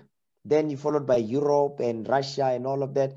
But but Amalek is going to draw America out. Surely the least of the flock shall draw them out. You see that thing? That's prophecy right there. That's what you are seeing. And when you look at the news right now, I was looking at the news on Reuters, and they were saying, no, the war is escalating. The war is escalating into a full-blown war. That's what they're saying. They say war is escalating into a full-blown war. What does that mean? That means Israel, Netanyahu, will continue to send missiles into Gaza. And he's now destroying buildings full of people. What you think? You think Ishmael is just going to sit there? You understand? And just do nothing, be folding his arms? Saying Allah Akbar? No. He's going to push the button. So brothers and sisters, don't be sleeping up in here. You understand? Don't be sleeping up in here. All right? This electricity really messed me up. The network was really messing me up. I think I'm going to have to do this class again. Okay? I might do it tomorrow or day after Loswell. Okay? I'm going to end the class right here. I'm going to end it here. All right? Let's go to, you know what? Get 2 Ezra 15 verse 44. 2 Ezra 15 verse 44. Read verse 44. Second book of Ezra, chapter 15, verse 44. They shall come to her and besiege her. The hair is America. Come on. The star and all wrath shall they pour out upon her. Then shall the dust and smoke go up unto heaven, and all they be about her shall bewail her. The hair is America. It says, all they that be about America shall bewail her. They're going to mourn for America's death and destruction. Give me that in Revelation 18, verse 9. Revelation chapter 18, verse 9. All they that be about America shall bewail her. The book of Revelation, chapter 18, verse 9. And the kings of the earth who have committed fornication and lived deliciously with her shall bewail her. Shall and what? Lament shall bewail her. Shall bewail her. So the kings of the earth that are eating with America, that are at America's table, it says shall bewail her. That's the same thing that Ezra is saying. Come on. And lament for her. Mm-hmm. And when they shall see the smoke of her burning. They shall see the smoke of her burning. That's the same thing that Ezra is saying. Come on. Standing afar off to the fear of her torment. No. Standing afar off for the fear of her torment. Read that right. Come on. The book of Revelation, chapter 18, verse 10. Standing afar off for the fear of her torment. Saying, alas, alas, that great city Babylon, that mighty city, for in 1 hour is thy judgment come. You see that thing? Alas, alas, that great city Babylon, that mighty city, for in 1 hour is thy judgment come. It took, how long did it take them? It took them more than 400 years to build it. The Lord says, I'm going to destroy it in 1 hour. That's how you know you're dealing with the Most High God. The Most High God knows how to throw down. It took them more than 400 years to build the United States of America. The Lord says, don't worry. I'm going to wipe that thing out in 1 hour. That's some heavy stuff right there. Let's give the Most High hand for that thing.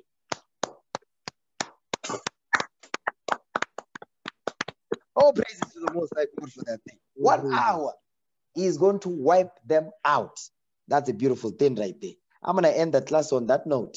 Okay, with that, we say shalom. Let's break bread. For I have received of the Lord that which also I delivered unto you, that the Lord Jesus, the same night in which he was betrayed, took bread. And when he had given thanks, he brake it and said, take, eat, this is my body, which is broken for you. This do in remembrance of me. After the same manner also he took the cup when he had supped, saying, this cup is the New Testament in my blood. This do ye, as oft as ye drink it, in remembrance of me. For as often as ye eat this bread and drink this cup, ye do show the Lord's death till he come. Wherefore, whosoever shall eat this bread and drink this cup of the Lord unworthily shall be guilty of the body and the blood of the Lord. But let a man examine himself, and so let him eat of that bread and drink of that cup. For he that eateth and drinketh unworthily eateth and drinketh damnation to himself, not discerning the Lord's body. For this cause many are weak and sickly among you, and many sleep. In the name of our Lord and Savior Jesus Christ, we pray. Amen. Let's give the Most High hand for that.